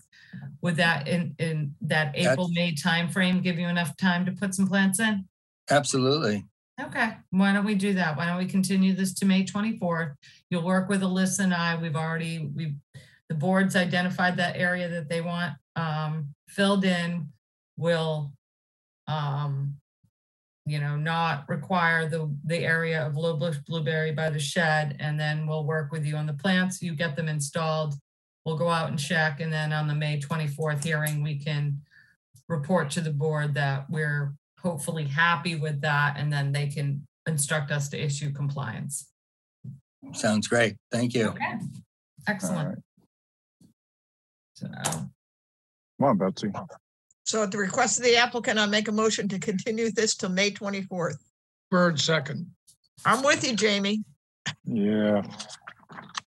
All right. We have a motion and a second to continue this till 5:24. Betsy. Gladfelter, aye. Courtney. Bird, aye. Matthews, aye. Kevin. O'Brien, aye. Steve? Aye. Excellent. It's unanimous. We've continued this till 5:24. Thank you, Mr. Beater. Thank you. Thanks. Good night. All right. Next up are vote orders of conditions. And getting there, Mr. Chairman. Courtney, you're not on any of these, so. Not on any of them. Oh, dear. Yeah. So I can adjourn. Slacker. Yep. All right. You ready, Jen? Yeah, give me 1 second, Mr. Chairman. I'm just trying to move some papers around. Yeah. Find my papers over here. Shut off.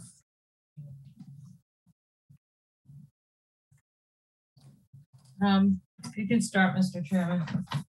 All right. First up, Martin Walsh, 171 Bay Road, Falmouth, Mass.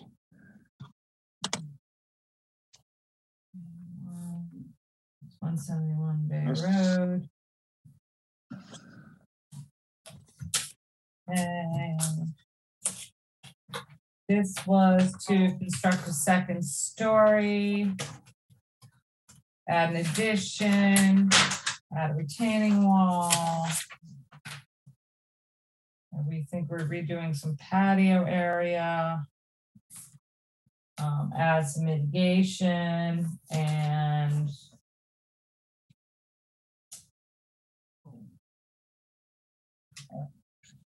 It's a Tom Bunker project. So what do we have about those seatings over there? Just that we were hopeful they could be spread out a bit more. Thank you. Yeah, I knew that was going to say, yeah. And they're planting a little grove of cedars that we would like spread out a little bit more. Oh yeah, special condition, spread cedars, stop cutting. There you go. So I think that's it, unless the board wants anything else. Anybody want to see anything else in there? I think no, thank you. All right. I'll make a motion to issue an order of conditions as discussed. Steve or Kevin, you have to, yeah. Yeah. All right, we have a motion and a second to issue an order of conditions as discussed. There's nothing further. All right, Betsy. Gladfelter, aye. Matthews, aye. Kevin. O'Brien, aye. Steve. Patton, aye. It is unanimous with this quorum. We have issued an order of conditions. Next up, Kevin Delbridge, K. Delbridge Associates LLC, 192 Secondusset Road, Falmouth, Mass. This is that very large scale restoration, invasive species removal restoration plan, but the board also has to understand it is part of an enforcement order. So this was an enforcement matter. The staff does have concerns about the amount of shrubby St. John's wort that is going on that site. I mean, we can reduce it and require it to be planted in a lower quantity and add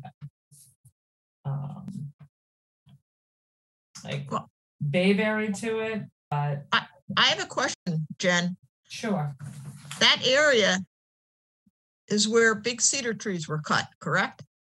Yes.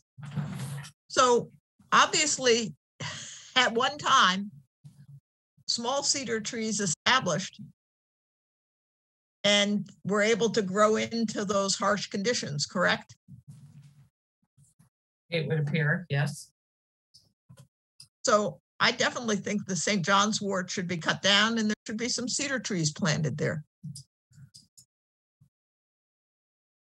Small cedar trees. Just to clarify, Betsy, I'm not sure if they were cedars exactly, but there were trees there. Okay, well, I mean, I know there were. Cedar would be the most likely to cedar. Survive in an area like that. So we can add a few more. I mean, they did account, as Alyssa clarified at the last hearing, they did account for the trees that were removed. Jeff Johnson went through all of the aerials. And what was it, Alyssa? He identified 13 trees that were removed, something like that. And that tree count, that tree replacement has been incorporated on the site, just not in that location. Well, I think there should be some trees there. They should be small, start out as small trees. Okay. It is a harsh site. Yeah.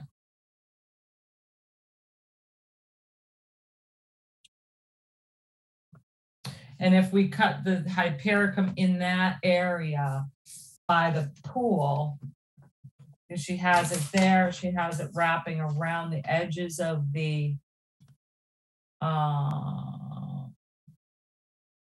don't have her yellow plan, so I've got to look at this, and the lighting in this room is not great.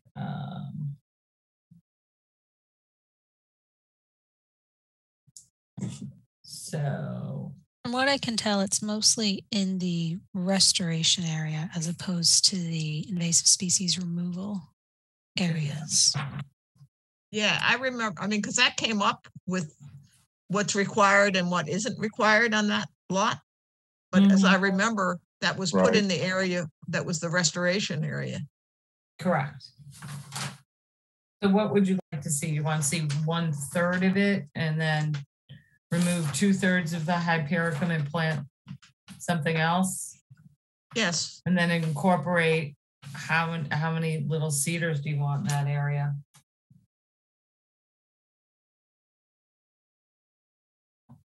I'll say clustered 8.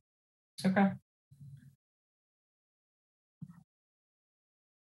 I would prefer them to be, I think, clustered as opposed to just one. Exactly. One. I just don't think they're going to do well there. If you start just scattering them, they're going to get. No, I think they'd be better. They're nice to see a nice cluster. Okay.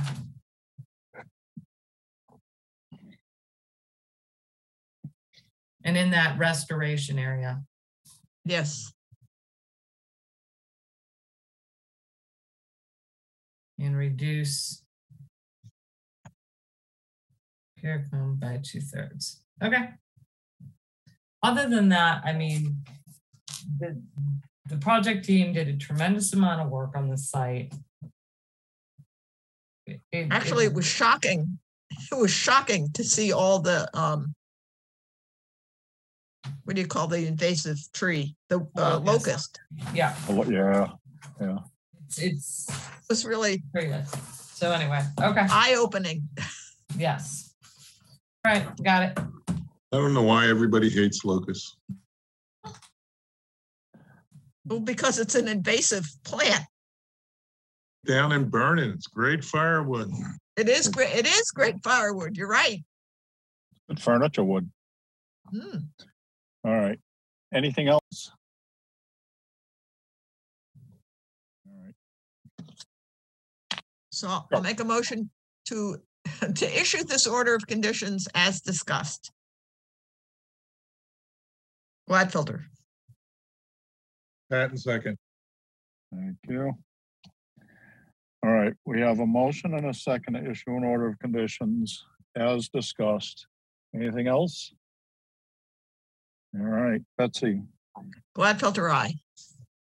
Matthews, aye. Kevin. O'Brien, aye. Steve. Patton, aye. It is unanimous with this quorum. We have issued an order of conditions. All right, next up, and I believe we're going to vote this as one because it has been discussed as one all along, but I'll read them both. Lucius and Wendy Hill, 0 Nashawena Street, map and parcel numbers 24-20-001-000 and map parcel 24-20-002-000, Falmouth, Mass. Was that both? Chairman, this is just Yes.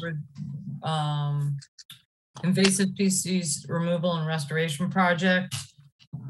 We had some questions and concerns, went out there and I think Alyssa met with Teresa. And there was slight modifications made to the plan, and I don't believe we have any more concerns. No, it looks good. It came back. Yeah. They already received permission to apply from the Board of Selectmen. So now that if we issue an order of conditions, they'll go back for permission to actually work. Correct. They'll go back for a my license agreement. Okay. All right. Anything anybody want to see in there? All right. I'll make a motion to issue an order of conditions as discussed. Patton second. All right. We have a motion and a second to issue an order of conditions as discussed. If there's nothing further. All right, Betsy. Gladfelter, aye. Matthews, aye. Kevin. O'Brien, aye. Steve. Patton, aye. It is unanimous. We have issued an order of conditions. Thank you, everyone. That is all she wrote. That was enough. Make a motion to adjourn. Well done, Mr. Chairman. Yeah, I make a motion to adjourn. I think Courtney just made the motion. Yeah, You have we to need second your it. second. I didn't hear him. He'll have Oh. to speak up. I make a Patton motion to second. adjourn. Gladfelter, aye. Bird eye. Matthews, aye. O'Brien, aye. And Patton, aye. Thank you all. It is anonymous. It is unanimous. We are adjourned. Thank you, everyone.